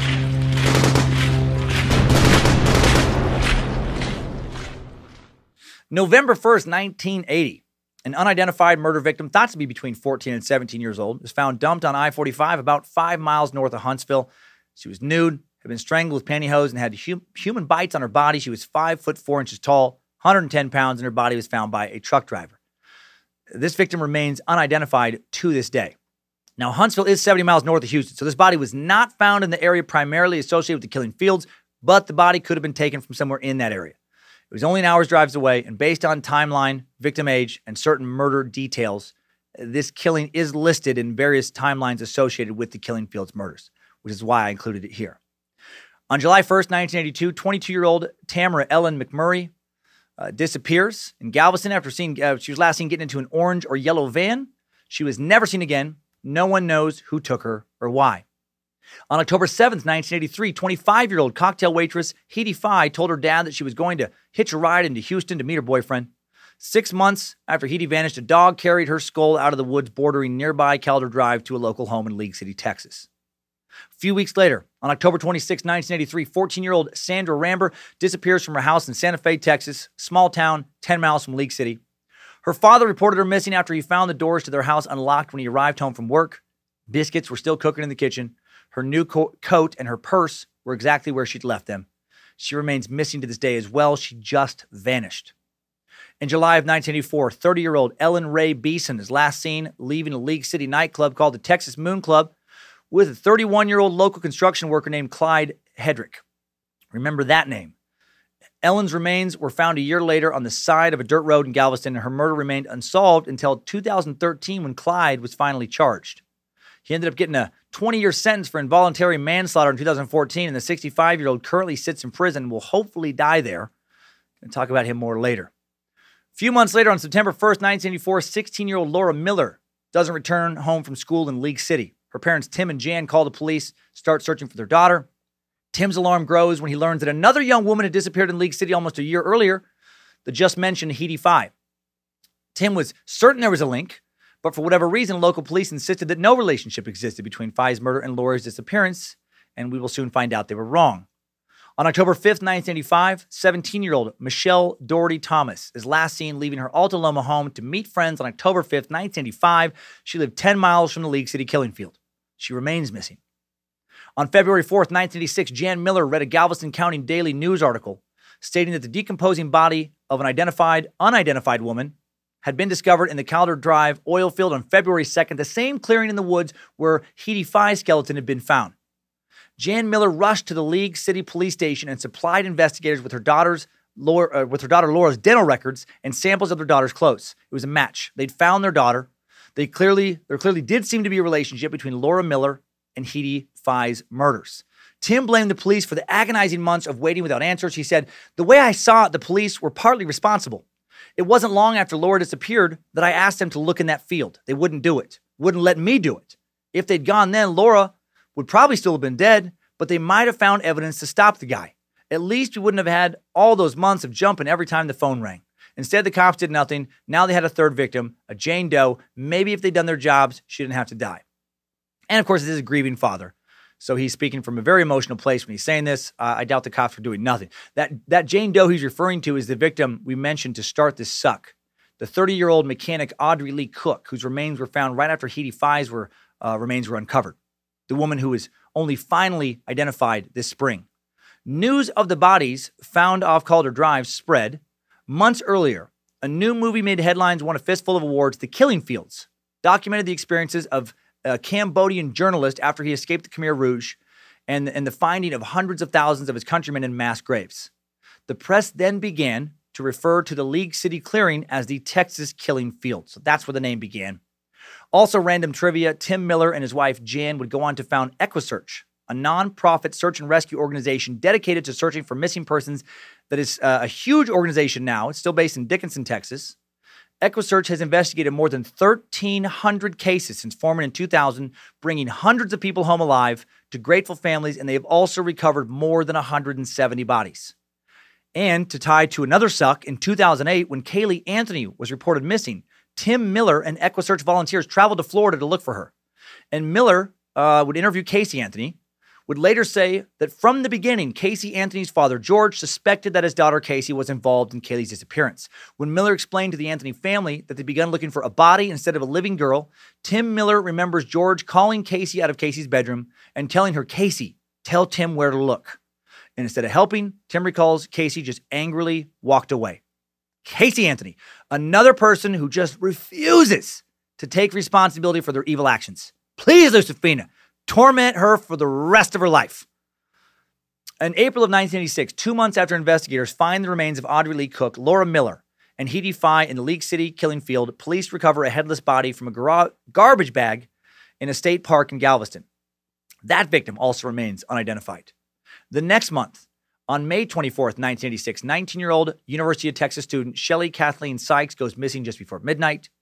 She left her summer job at Guido's restaurant for her Texas City home roughly 15 miles from the League City Killing Field, never made it. Her car was found on an I-45 northbound feeder road in the deep mud just north of the Santa Fe overpass. The car was blood spattered and the driver's window was smashed. Her body was never recovered, but local men John Robert King and Gerald Peter Zwarst later were convicted of aggravated kidnapping, the most severe charge prosecutors could pursue without an actual body. The two men were sentenced to 40 years in prison, the maximum sentence for the crime, and both have been eligible for parole since 2007. Each time their parole comes up, the Sykes family protests, wanting them to serve out their full sentences. So far, they've both been denied parole every time. I doubt they have taken responsibility for their actions either. Fucking scumbags.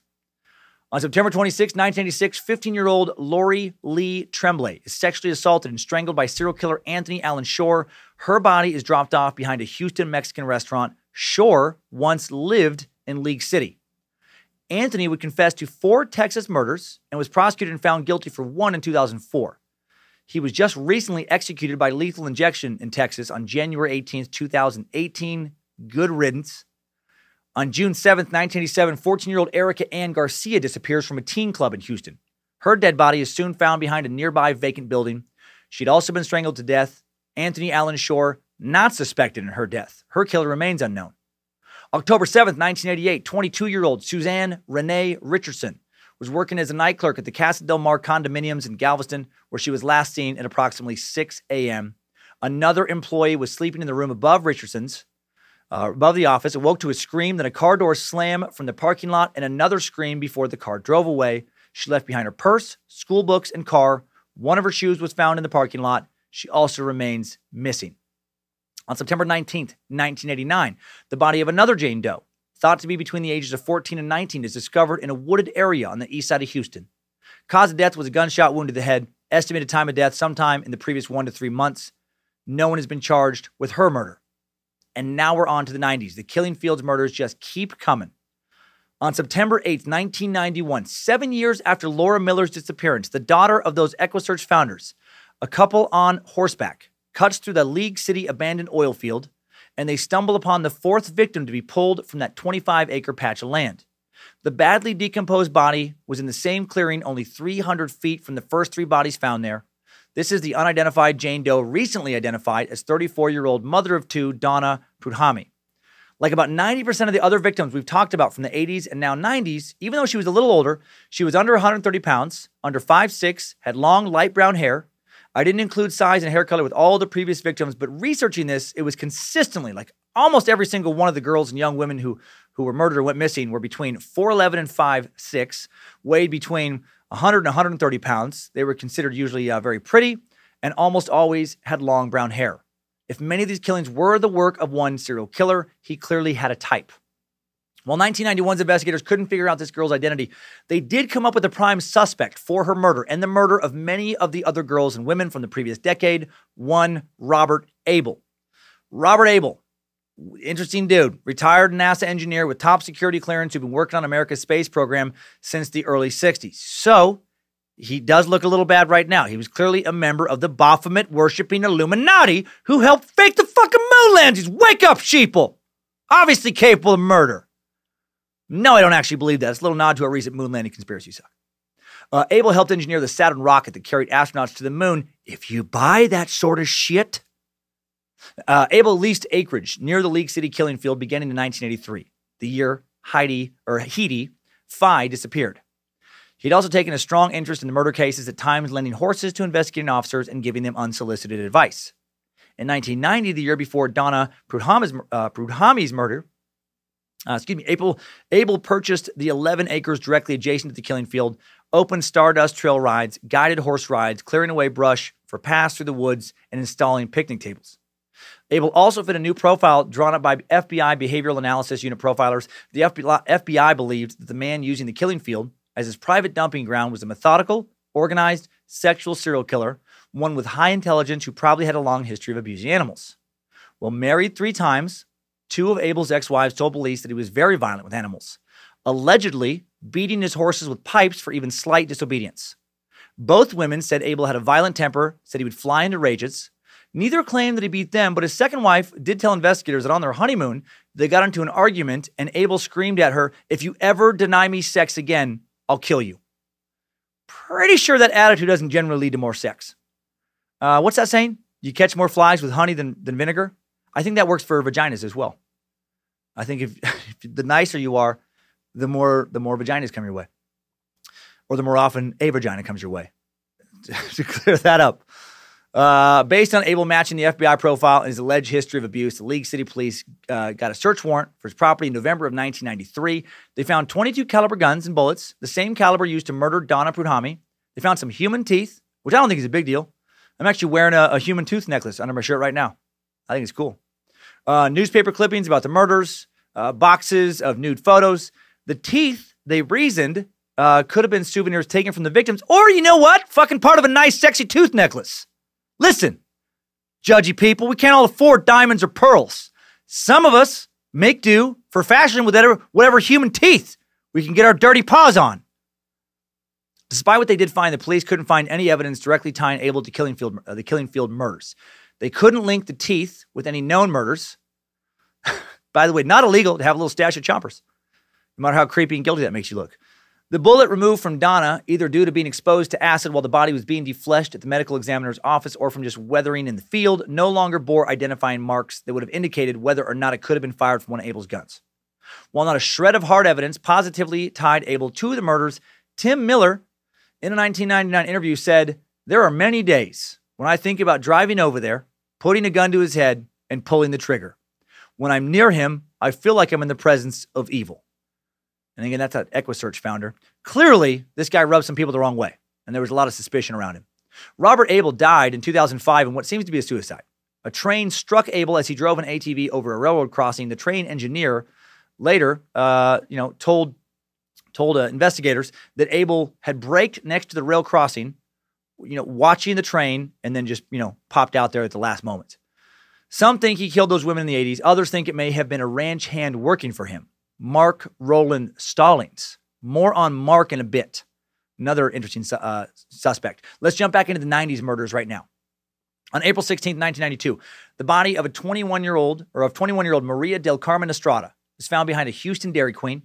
She had been walking to work when Anthony Allen Shore, that son of a bitch we've already talked about, that known serial killer, found her. Shore would later say in court that she, quote, freaked out when he made sexual advances towards her, but that he was able to overpower her, rape her, and strangle her.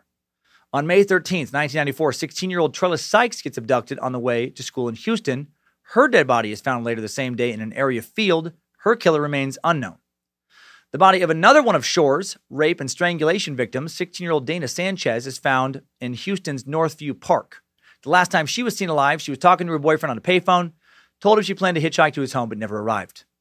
On August 7th, 1994, the body of yet another one of Anthony Shore's victims, 9-year-old Diana Raballer, is found in Houston. Her mom had sent her to a nearby convenience store to buy some sugar, and then she'd been raped, beaten, and strangled. On February 3rd, 1996, the bodies of 14-year-old Lynette Bibbs and 15-year-old Tamara Fisher are found. They disappeared 2 days earlier. The remains have been dumped on the side of a rural road near Cleveland, Texas. They were last seen leaving a teen club in Houston on February 1st. Their bodies were both found partially clothed. Lynette had been shot twice in the back of the head, once in the thigh. Tamara had been shot once in the head. Their murders remain unsolved. So many murders. On March 5th, 1996, 13-year-old Crystal Jean Baker disappears from a convenience store in Texas City, where she'd stopped in to use a payphone. She was calling a friend, hoping for a ride to a friend's house in nearby Bayou Vista. Her friend couldn't pick her up. And then her body was found a few hours later under the I-10 bridge over the Trinity River. She had been strangled, beaten, sexually assaulted, and killed by ligature strangulation. Her face, in particular, had been badly beaten. The closest highway from where she was last seen was I-45. Random trivia, Marilyn Monroe, a.k.a. Norma Jean Baker, former Suck subject, was Crystal's great aunt on her father's side. And everyone always said how Crystal looked like a young Marilyn Monroe. Police ran a DNA test on some of Crystal's fingernail scrapings and on the semen found on the flower dress she wore that last day of her life, and they got a match. It was 29-year-old Kevin Edison Smith. Kevin had been arrested before in Louisiana. That's why his DNA was in the database. There were no sex offenses or truly violent crimes on his record. He grew up in various little towns bordering I-45, spending most of his childhood in the Texas City area. Graduated high school in Galveston. Smith confessed to killing Crystal, but claimed it was accidental. Again, it's not his fault. He said he was just sitting on a bench outside a little corner store with some other smokers, enjoying a cigarette with his beer, when he saw a girl walking down the highway. He then bought a 24-ounce beer for the road, drove off in his green Chevy extended cab pickup truck, approached Crystal, offered her a ride. Smith said he thought Crystal was 18 and possibly a prostitute, and that he charmed her into the back seat and then wanted her to give him a blowjob. He said she didn't want to give him a blowjob, so he forced himself on her, and then she fought him, kicking and biting. He said then he started choking her, but didn't mean to kill her. But then he said, the next thing I knew, she stopped breathing. Reading about this guy reminded me how important it is to be a good parent. I know it might sound random, but some of these criminals, I almost feel sorry for them because of how fundamentally fucked up their view of reality is. Like when you read this dude's full confession, you can tell that he just expected the cops to have a very different reaction than he did. Like he thought yeah, I was just doing some pretty normal stuff, and she kind of reacted crazy and things got out of hand. Like the police are going to be like, wait, what? What? Hold up, kid. She wouldn't give you a blowjob. That's fucking crazy, Kevin. I mean, you said you'd pay her, right? And then she got in your car. She drank some of your beer, right? Okay. Well, you know what? We're sorry we brought you in today. I mean, I don't really see a crime here. It is weird to think about how sometimes when you run somebody into the street, they can be the exact same species you are. Same age, live in the same country, live in the same neighborhood. They can look the same as you, but they can live in a completely different fucking world in their head because of how they were raised and how they were wired. Or how they are wired, I guess. God, just the way some people talk. It's like, hey, man, yeah. No, here, let me tell you some stuff. There's no big deal. I thought she was a prostitute. I thought she was old enough. Sure, I was slapping around, as one does when they pick up a woman. Investigators interrogated Kevin about some of the other I-45 murders, but he denied there were any more to discuss. He was charged and tried for the rape and first-degree murder of Crystal. The jury did not buy his, hey, I thought she was a prostitute, so it's okay to choke her, right? Kind of creepy defense, and then gave him life in prison after deliberating for about 20 minutes, and he remains in prison today. Hopefully will die in prison. Also in March of 1996, a 13-year-old girl was abducted at gunpoint as she was walking home from a shopping center. She leaped out of a truck in LaPorte, Texas, Police officers just happened to be driving by the truck, witnessed the girl falling out of the truck. The officer attended to the girl, which sadly did allow the driver to get away in a green Ford Ranger. The man was described as being 35 to 45, 6 feet 2 inches tall, with gray and black hair and a beard. Neither the man nor the truck were ever seen again after this incident. On April 3rd, 1997, 12-year-old aspiring ballerina Laura Kate Smither disappeared while jogging near her home in Friendswood, Texas, near I-45. 17 days later, her body is found at the edge of a retention pond in Pasadena near I-45. Nude except for one sock, head decapitated. Dark-colored pickup observed in the same area she was last seen. Her murder also remains, that's the word I was trying to say too fast, unsolved. On May 16th, 1997, 19-year-old Sandra Sapa is abducted. She was fixing a flat on NASA Road 1 in Webster, Texas, near I-45 when a man named William Lewis Reese kidnapped her by pulling a knife on her, forced her into his truck. He ordered her to undress, but she opened the passenger door, jumped out of the fast-moving truck, and lived. Reese was charged with aggravating kidnapping, and some think he also murdered 12-year-old Laura Kate Smither. On August 17, 1997, 17-year-old Jessica Lee Kane goes missing after leaving some friends' company at Bennigan's restaurant in Webster around 2 a.m. 2 hours later, her truck was found along I-45 in Lamarck. There were no signs of struggle. Her truck was operational. Witnesses saw her walking from her parked truck towards a red Isuzu Amigo that was stopped behind her truck. Never been seen or heard from since. On November 29th, 1998, 23-year-old Tina Flood is found beaten and barely alive in the front passenger seat of Jonathan David Drew's car after police pulled him over. A waitress she'd befriended Drew at a nightclub. She died days later, and Drew is convicted for her death. Drew is also suspected of several other sexual assaults, and it is speculated he could be responsible for the disappearance of Jessica Lee Kane and possibly several of the Killing Fields murders. A search of his former home in League City, very close to the primary killing field, where his parents still lived, did produce a vial containing several human teeth. A lot of teeth judgment in this suck is the only thing I don't like about it. It's almost making me feel bad about wearing a tooth necklace. Jonathan Drew, sentenced to life in prison for felony murder, remains in prison in Texas today. January 17th, 1999, 18-year-old Wanda Mae Pitts, working the lobby desk at the Lodge Motel just off of I-45 in Shenandoah, Texas, when drifter William Ray Matthews abducts her, takes her to one of the motel rooms, sexually assaults her before strangling her to death, and then hides her body, and her body would not be found for a year. A few weeks after Wanda's murder, William Ray Matthews tries to abduct 21-year-old Tracy Vickery, tries to take her from the office where she works selling mobile homes. Tracy's office was located across I-45 from the Lodge Motel. This guy came with a briefcase, sat down, wrote her a note. She was to do what he said because he had a gun and would kill her if she did not. He tried to force Tracy into his truck, then he drove off. He did force her into the truck, drove out down I-45, but she was able to leap quickly from the moving truck. He tried to pull her back in by her hair, but then she fought him off and escaped. Good thing she did fight him off because she would have for sure died at his hands. Matthews was apprehended shortly after failing to kill Tracy, and then he ended up getting a plea deal from authorities and received 2 50-year sentences for aggravated kidnapping and robbery. His projected release date is 2049 when he'll be 88 years old. He's in prison in Texas. Now we're in the 2000s. Man, so many crimes in this one little area. 5 more women have been killed or have disappeared in the area of the I-45 killing since 2000. Just going to burn through these quick here. 57-year-old Tot Tran Harriman disappeared after visiting her son in League City, Texas on July 12, 2001. 23-year-old Sarah Trusty murdered in Algoa sometime between July 12, 2002, when she was last seen riding her bike to church, and July 28, 2002, when her body was found in Texas City. 13-year-old Laura Ayala went missing from South Houston on May 10, 2002. Never been seen or heard from since. 16-year-old Maria Salas went missing after getting off a city bus in Houston to go to school in the spring of 2003. Students and a nearby motel manager heard her scream as someone abducted her. Her dead body was found 20 miles southwest of Houston on August 13, 2003. Then the body of 30-year-old elementary school teacher Natasha Solidum was found floating in the surf near where I-45 ends in Galveston on February 23, 2006. She'd been shot, and the medical examiner determined she'd only been dead for a few hours when she was found. And Natasha seems to be, based on every book and article I can find, based on a variety of Google searches, the last of the Texas Killing Fields murder victims. So let's hop out of this timeline, look at 2 more suspects. Good job, soldier. You made it back. Barely.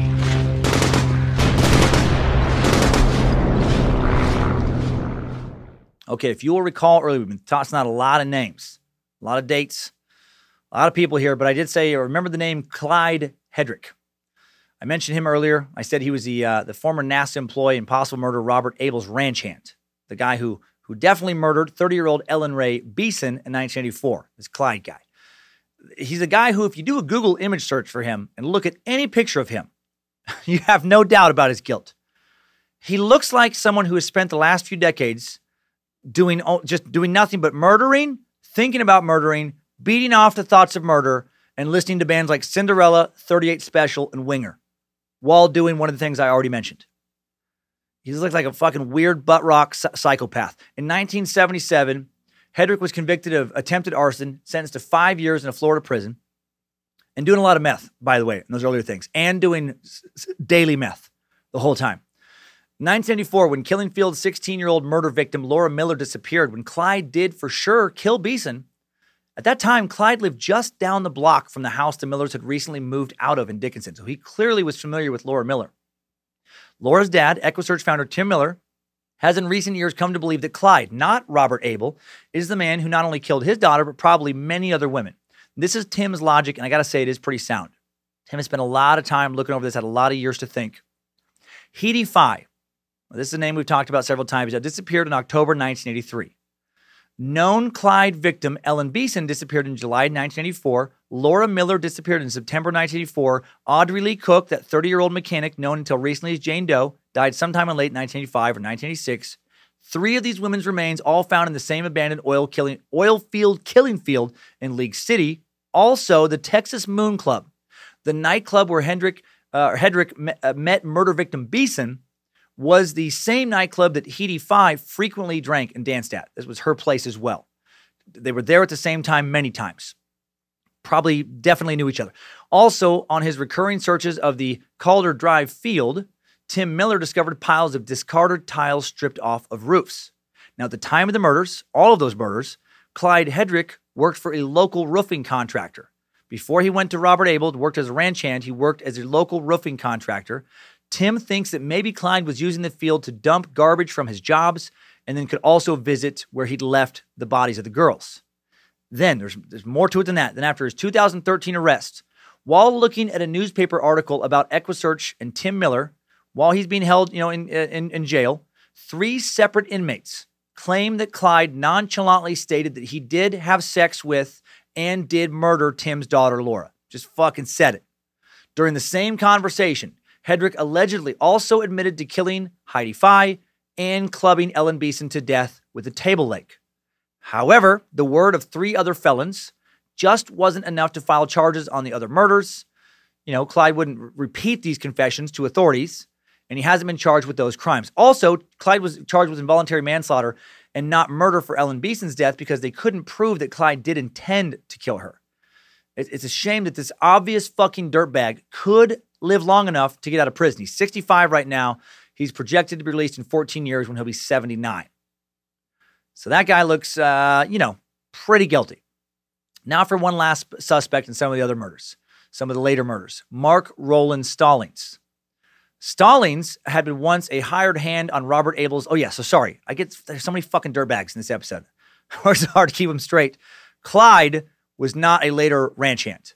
I kept getting, when I was doing this, going over, I kept getting Clyde and Mark kind of confused. Clyde, just weird, mullety, meth, weird roofer guy. Mark, ranch hand with Robert Abel, another creep. Possible creep.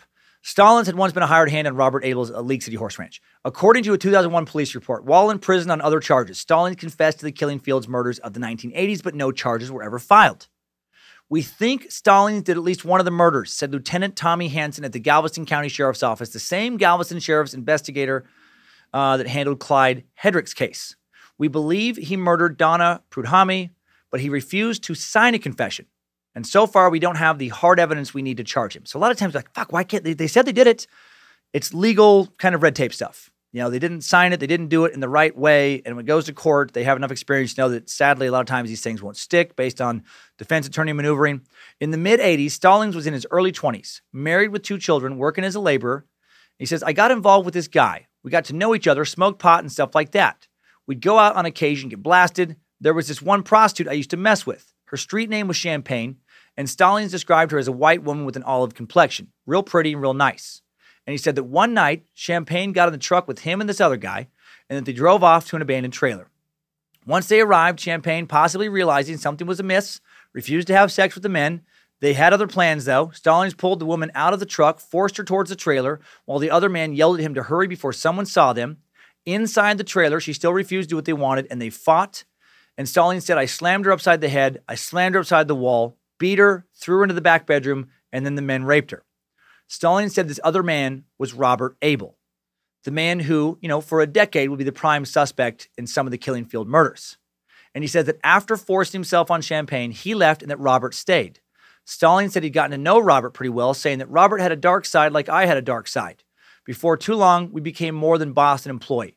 And Stallings claims that he learned that Abel shared his view of women, saying he'd tell me stuff like women always want to dominate the world, make the decisions, tell a man when he can touch them, when he can't. I said, I know, I understand. I could feel the darkness in Robert. I was relating to that. I was thriving off that.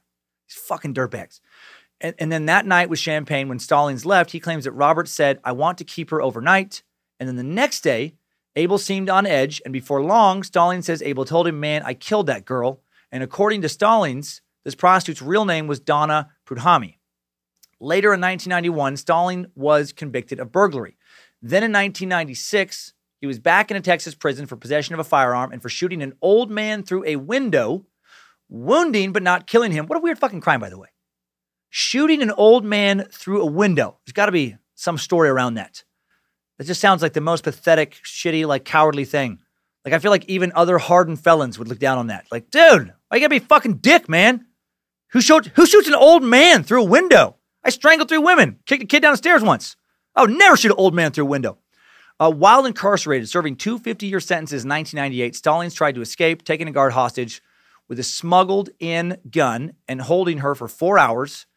And then he got 3 convictions, additional convictions, aggravated assault, aggravated kidnapping, sentenced to life. He will never get out. His projected release date is January 1st, 9999. And that's all the suspects.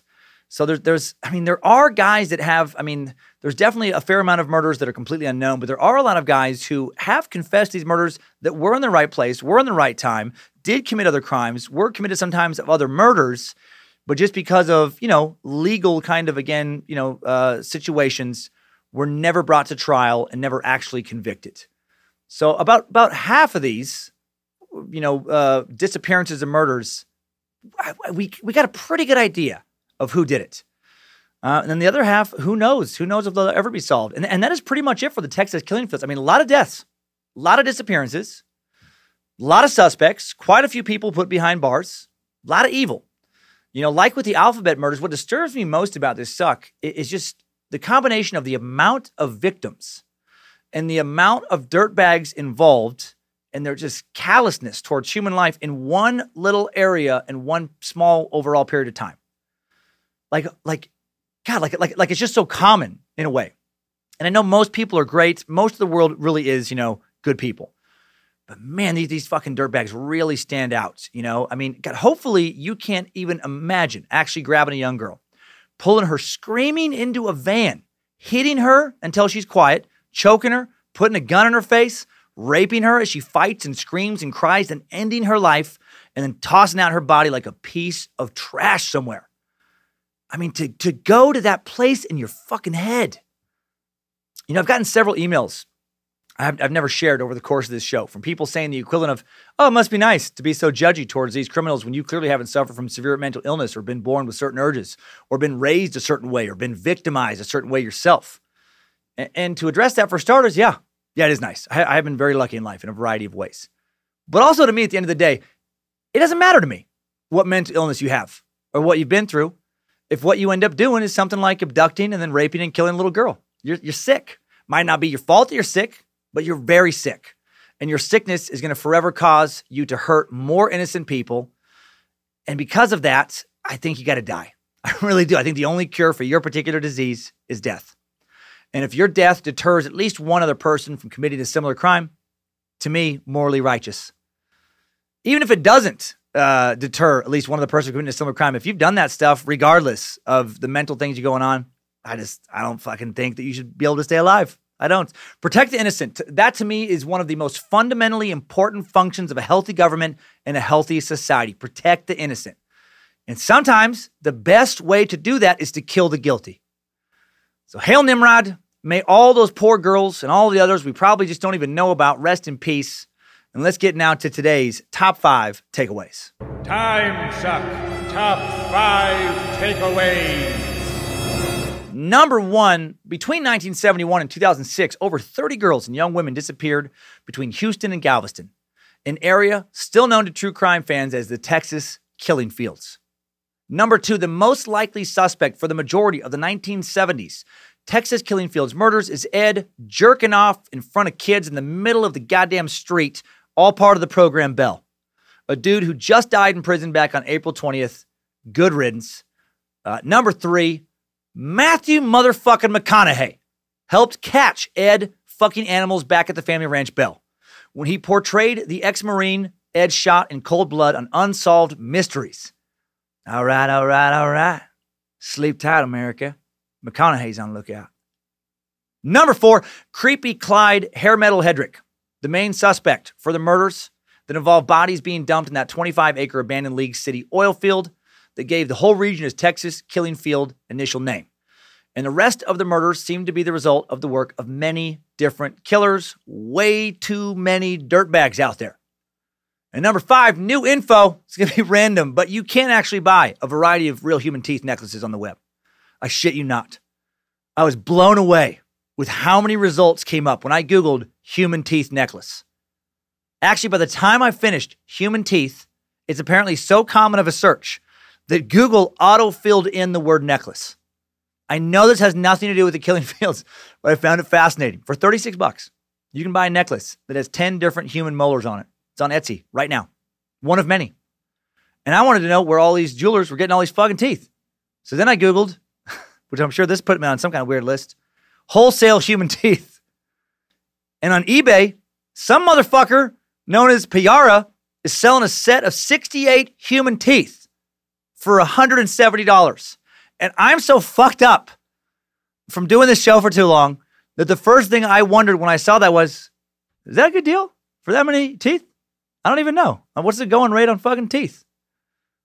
And that is all for today's top 5 takeaways. Timesuck top 5 takeaways. The Texas Killing Fields have been sucked. I hope I did our space lizards proud. They've been trying to vote in this topic for months.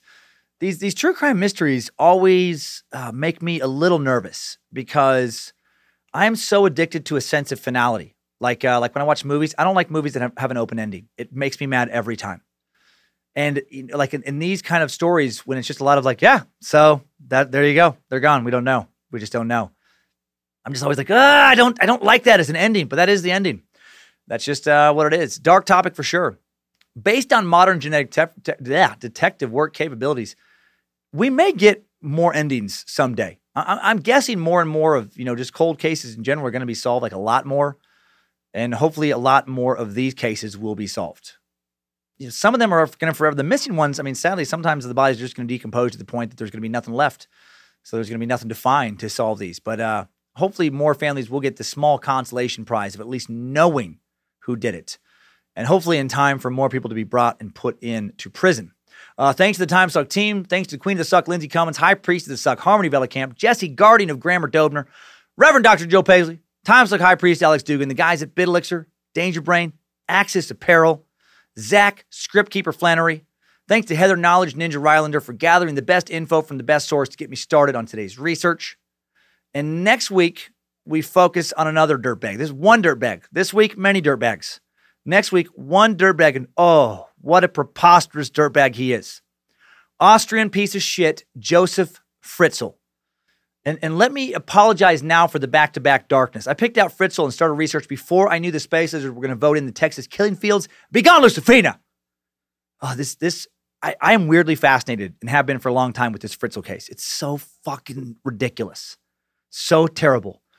The Fritzl case emerged in April of 2008 when a 42-year-old woman named Elizabeth Fritzl told police in the town of Amstetten, Austria, that she had been held captive for 24 years by her father, Joseph Fritzl, and she was not lying. Joseph had abducted his own daughter when she was 18 and went to leave the house, and then held her captive underneath his home in a secret apartment he had turned into the soundproof basement for over 2 fucking decades. Had 7 kids with her. And the kids stayed in the basement too. And Elizabeth's mother, Joseph's wife, had no idea the whole time that her daughter and her grandkids were directly underneath her as she slept every single night. For over 2 decades, Elizabeth never saw the light of day one time. The story is absolutely insane. We will dig into it next week.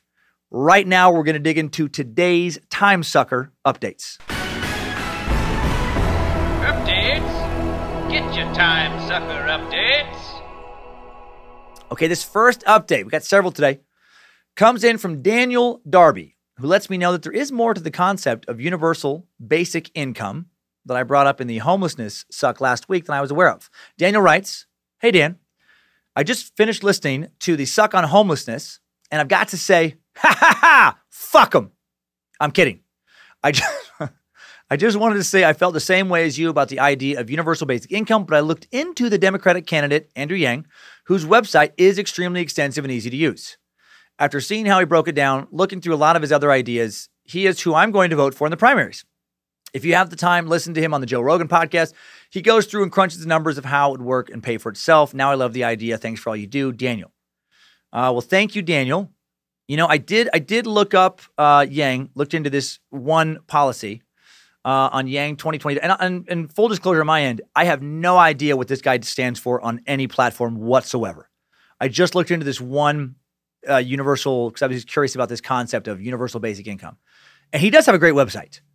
Yang2020.com, very user-friendly and informative. I do like how he spells out the information. Again, haven't taken the time to look into anything more, but and way too much info for me to get into and share here. And I'm not going to, share info on candidates.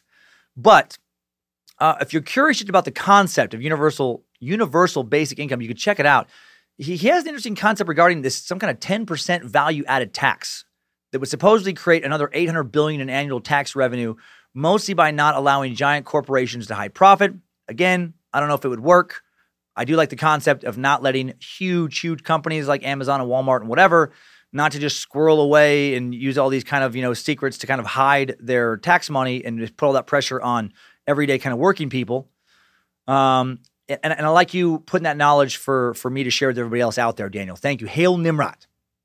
Now a quick evolution correction update from longtime sucker and the brilliant, I think, Thomas Fogg, who writes, "Hey, Dan, quick update on evolution and the science behind it. You did a really good job overall of explaining evolution as a whole with the exception of 2 major issues. First and most importantly, we did not evolve from monkeys. There are 3 major types of evolution: convergent, divergent, and parallel. Monkeys and our closer relatives apes are a good example of divergent evolution. We had a similar or possibly the same ancestor in the past, which is why we have superficial commonalities, but monkeys, apes, and humans are all genetically very different. A good example of convergent evolution, which is one of the coolest representations of different species developing superficial commonalities, is the ichthyosaur and dolphins. These are species that lived millions of years apart in separate taxonomy classes. Ichthyosaurs are believed to be reptiles. Even most sharks and dolphins have superficial similarities, but the skin-deep comparisons are where they end. Secondly, your example of believing in magic and comparing it to believing in creationism is a false equivalence. Having faith in magic is different because you are believing in something that is not disprovable. We can't prove magic doesn't exist, and there'd be no experiment to set up to say otherwise. However, we can prove that the creation of the earth being measured as less than 10,000 years ago is in fact a myth. We have a mountain of evidence to support that. This is not to say that we can't allow for both things to be true. At the live Anthill Kids Suck, you mentioned the leader mistaking the calculation for the end of the world because he forgot it was measured in God time. While he was obviously a complete fucking Looney Tune, there is a biblical precedent for God time. In Peter 3:8, God is said to view a day as 1,000 years and 1,000 years as a day.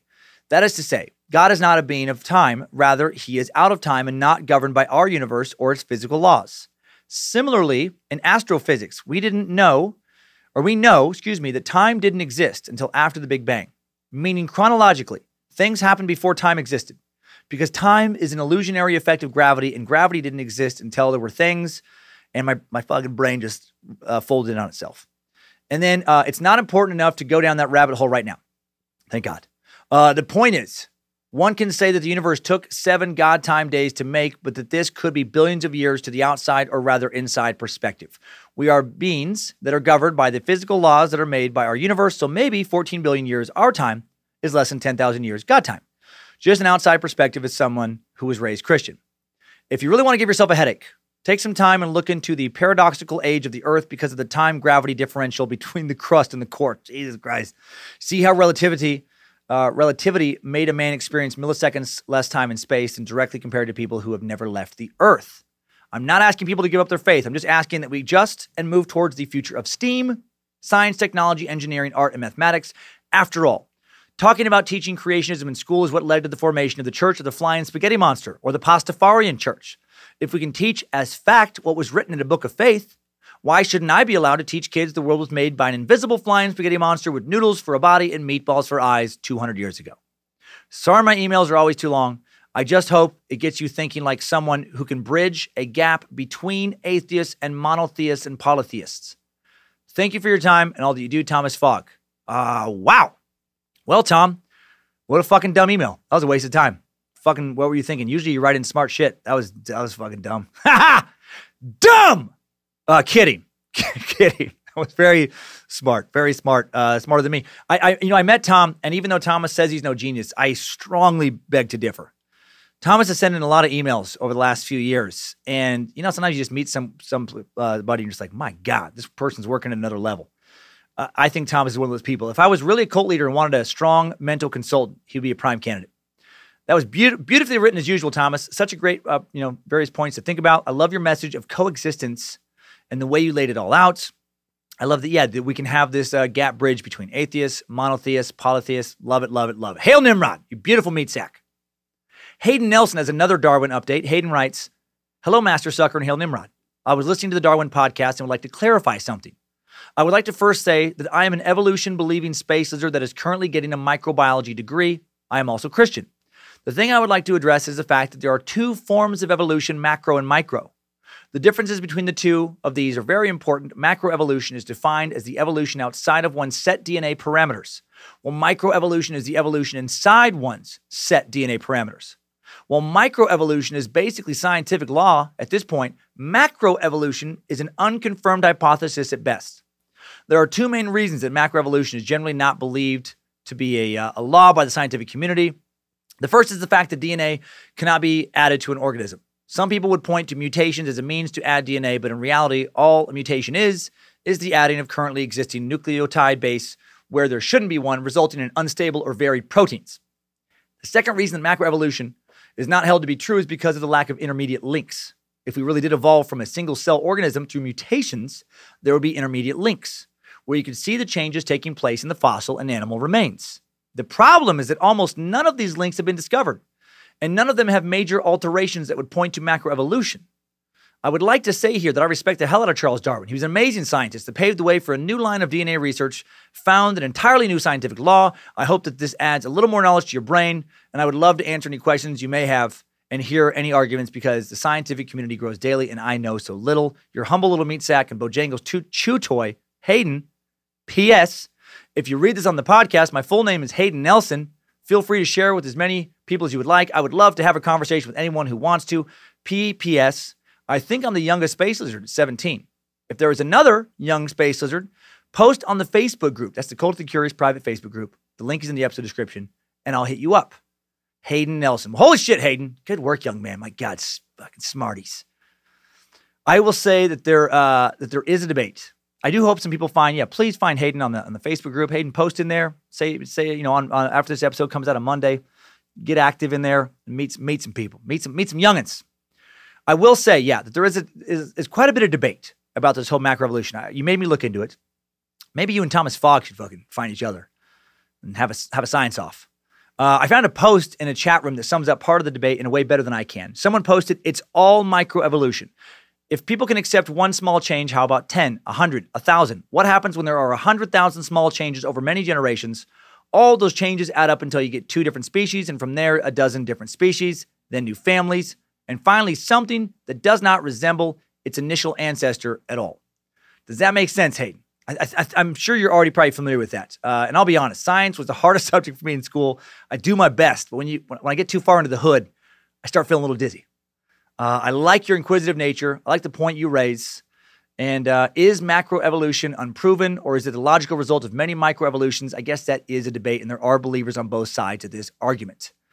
Thanks for making us think. Hail Nimrod. Lot to be learned still with evolution. And now another homeless update from Timesucker Victor Sanchez. Victor writes, Dear Master Sucker, thank you for your informative podcast on the homelessness epidemic in America. As usual, your podcast was funny and thoughtful at the same time. There clearly is not an easy solution to the problem, and like you, I waver between wanting to help people, but at the same time not wanting low-income housing in my neighborhood. My only thought to improve situations like that is to not have a concentrated section of low-income housing and homelessness in one area. I think all that does is bring desperate people who may have mental health or substance abuse issues together in one spot, may make them more likely to reoffend. Along with counseling and job skills training, there also needs to be a program on how to reintegrate the homeless back into society. I'm not a bleeding heart liberal, but I do think it's better to have all members of society have enough to survive and have them be active participants in their communities. Thanks again for your thoughtful commentary. If I make Victor Sanchez. Oh, and Victor also says, if I may make a suggestion on a topic, would you at some point do a suck on socialist countries like Norway or Sweden? I think Sweden. I know that they get a lot of attention for providing their people with plenty of social services and paid family leave, but I would be curious if that could ever work in a large, diverse population like the U.S. Well, thank you, Victor. That's a very interesting point you bring up about mixing kind of neighborhoods. And I know, by the way, many of you have sent in emails. We're recording this on a Wednesday, right after this came out. So I will have in next week's Timesuck and the updates many more possible homelessness solutions. I glanced right before this episode and saw that a bunch were coming in. One of them specifically related to that low-income housing is not always people going through problems, somebody with personal experience. But I like mixing up the neighborhoods. Yeah, if it's not all concentrated in one area, that is something to really think about. Socialism suck. Great idea. Good excuse to look into why those Nordic countries always seem to rank so high on happiness scales. Is what they're doing over in those countries applicable to what's going on in this country? Okay. Now, so Hail Nimrod to you. Another homeless update from Timesucker and Space Lizard Jeff Driscoll. Jeff writes, greetings, apostle of Nimrod, wrangler of Bojangles, defender of knowledge, possible incubus of Lucifina. It is I, your loyal Space Lizard Jeff, longtime listener of your comedy, Circa Revenge is Near. Oh, man, thank you. The homeless epidemic really hit home for me. After serving 4 years in the Army, I was met with the obstacle of divorce at a very young age. It started right before I got out. I didn't have the support I required to stay on my own 2 feet. I had to hitchhike a 4-hour car ride back to my hometown almost immediately after deciding to break it off. During the trip, inclement weather had me stuck in a small town in central New York for almost a week. During that time, I stayed at a 24-hour laundromat where I was using everything I had to literally just do my laundry several times and would utilize the showering facilities at a local YMCA to prevent suspicion I was just looking for a warm place to stay. Once the weather cleared up, I went back on the road, finally caught my break. A state trooper pulled over, checked my info, heard my story, drove me the last 90 miles to where I was going. It was after that time where I found my new purpose and had to make it up to that meat sack for driving me to my hometown. I pleaded with my family to let me stay with them and got straight to work. In order to support myself in divorce proceedings, I picked up 4 jobs and worked harder than I have ever worked in my entire life. I'm extremely thankful that now I'm positioned in a place of success and I'm dating my sexy Space Lizard comrade, Kat. This sucked me so deep on things that to this day I've never even gave myself time to think about until just now. I was only in the laundromat for 5 days. There was little stopping me from just pitching a hasty shelter near the late-night liquor store, buying a cheap bottle of Grandpa's cold medicine, and living off peanut butter for the rest of my life. Showbiz! I already hate math, but the math and statistics that you brought up made me want to swear it off forever. After looking back, I was financially and emotionally similar at best to the McFoobars, just in that 5-day span. I get anxiety just thinking about that. One thing that you didn't mention in this suck that is totally overlooked in solutions that we can do as individuals is to become role models for people in need. My first role model in that tough time was the meat sack state trooper that gave me a chance, and I hope to one day be as positive of an influence on at least one person as he was on me. If that person could spend 2 hours of their time to make a change in me that is lasting a lifetime, Imagine if other meat sacks spent 20 minutes and $10 buying a person a meal at McDonald's. This was an awesome suck. I'm looking forward to our secret meeting this Thursday. Please keep being the pro-death, pro-manners, pro-freedom, anti-communism, funny as fuck meat sack that I've grown to know and love over these awesome years. Hail Nimrod. Hit me and cat up, Lucifina. We love your work. Praise Bojangles. Give my regards to the Timesuck team. Live long and suck hard, Jeff. Wow. Hail Nimrod, Jeff. Thank you for your service. So glad you're doing great. What a great message. Mentorship.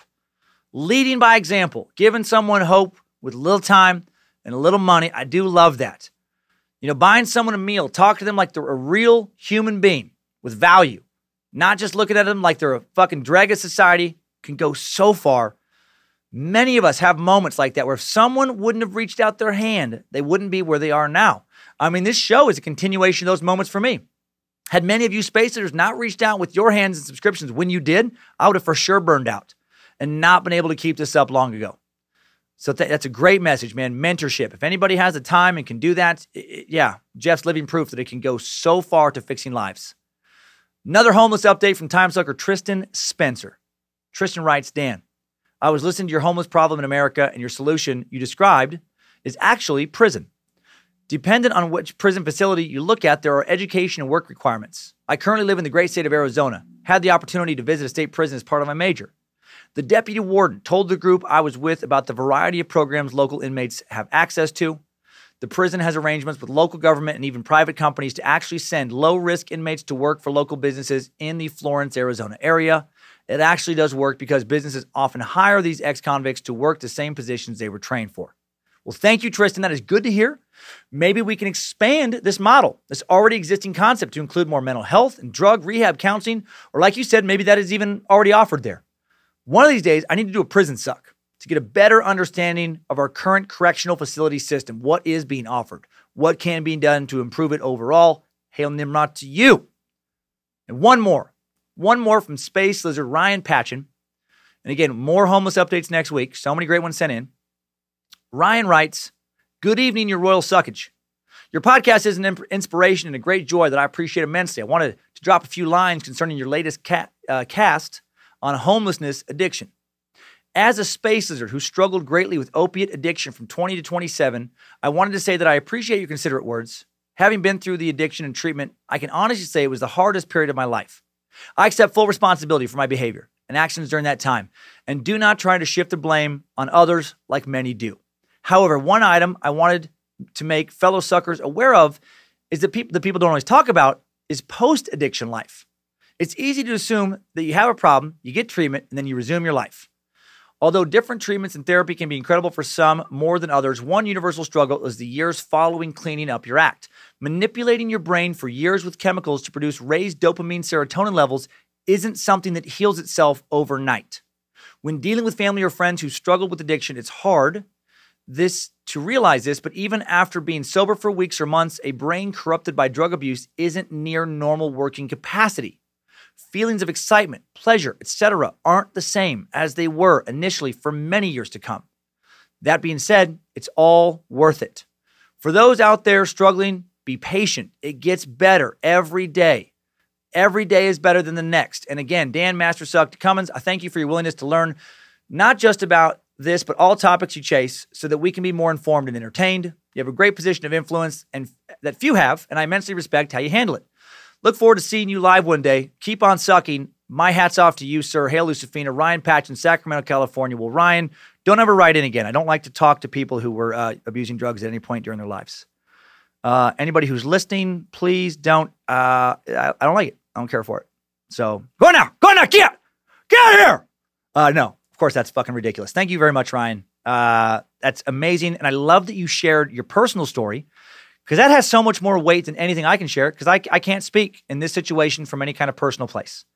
And I love that you are living proof that it's hard, that it does get better, and that it takes a long time. Because I think, we are thankfully able to reach a lot of ears right now. And think about if just one of those people gets to hear your message when they need to hear it, and it makes all the difference. Like another space as mentioned earlier, they just need that moment. They need that moment to kind of turn things around, and you may have just given somebody or several people that moment. So thanks for being an inspiration.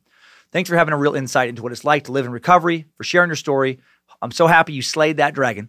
Hail Nimrod to you and everyone else who writes in for being the best fucking group of people I've ever been around.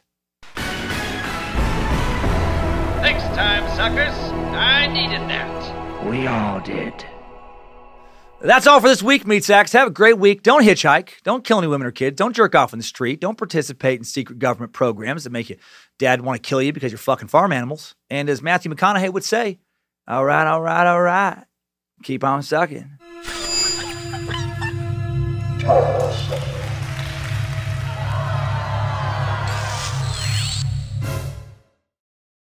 Time is a flat circle, Joe.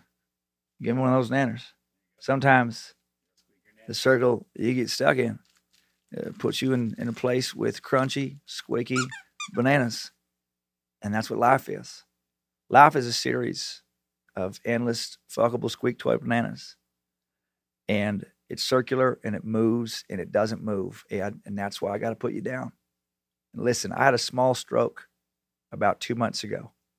And I don't know what I'm saying a lot of the time, but it feels in my heart like it's all right, all right, all right.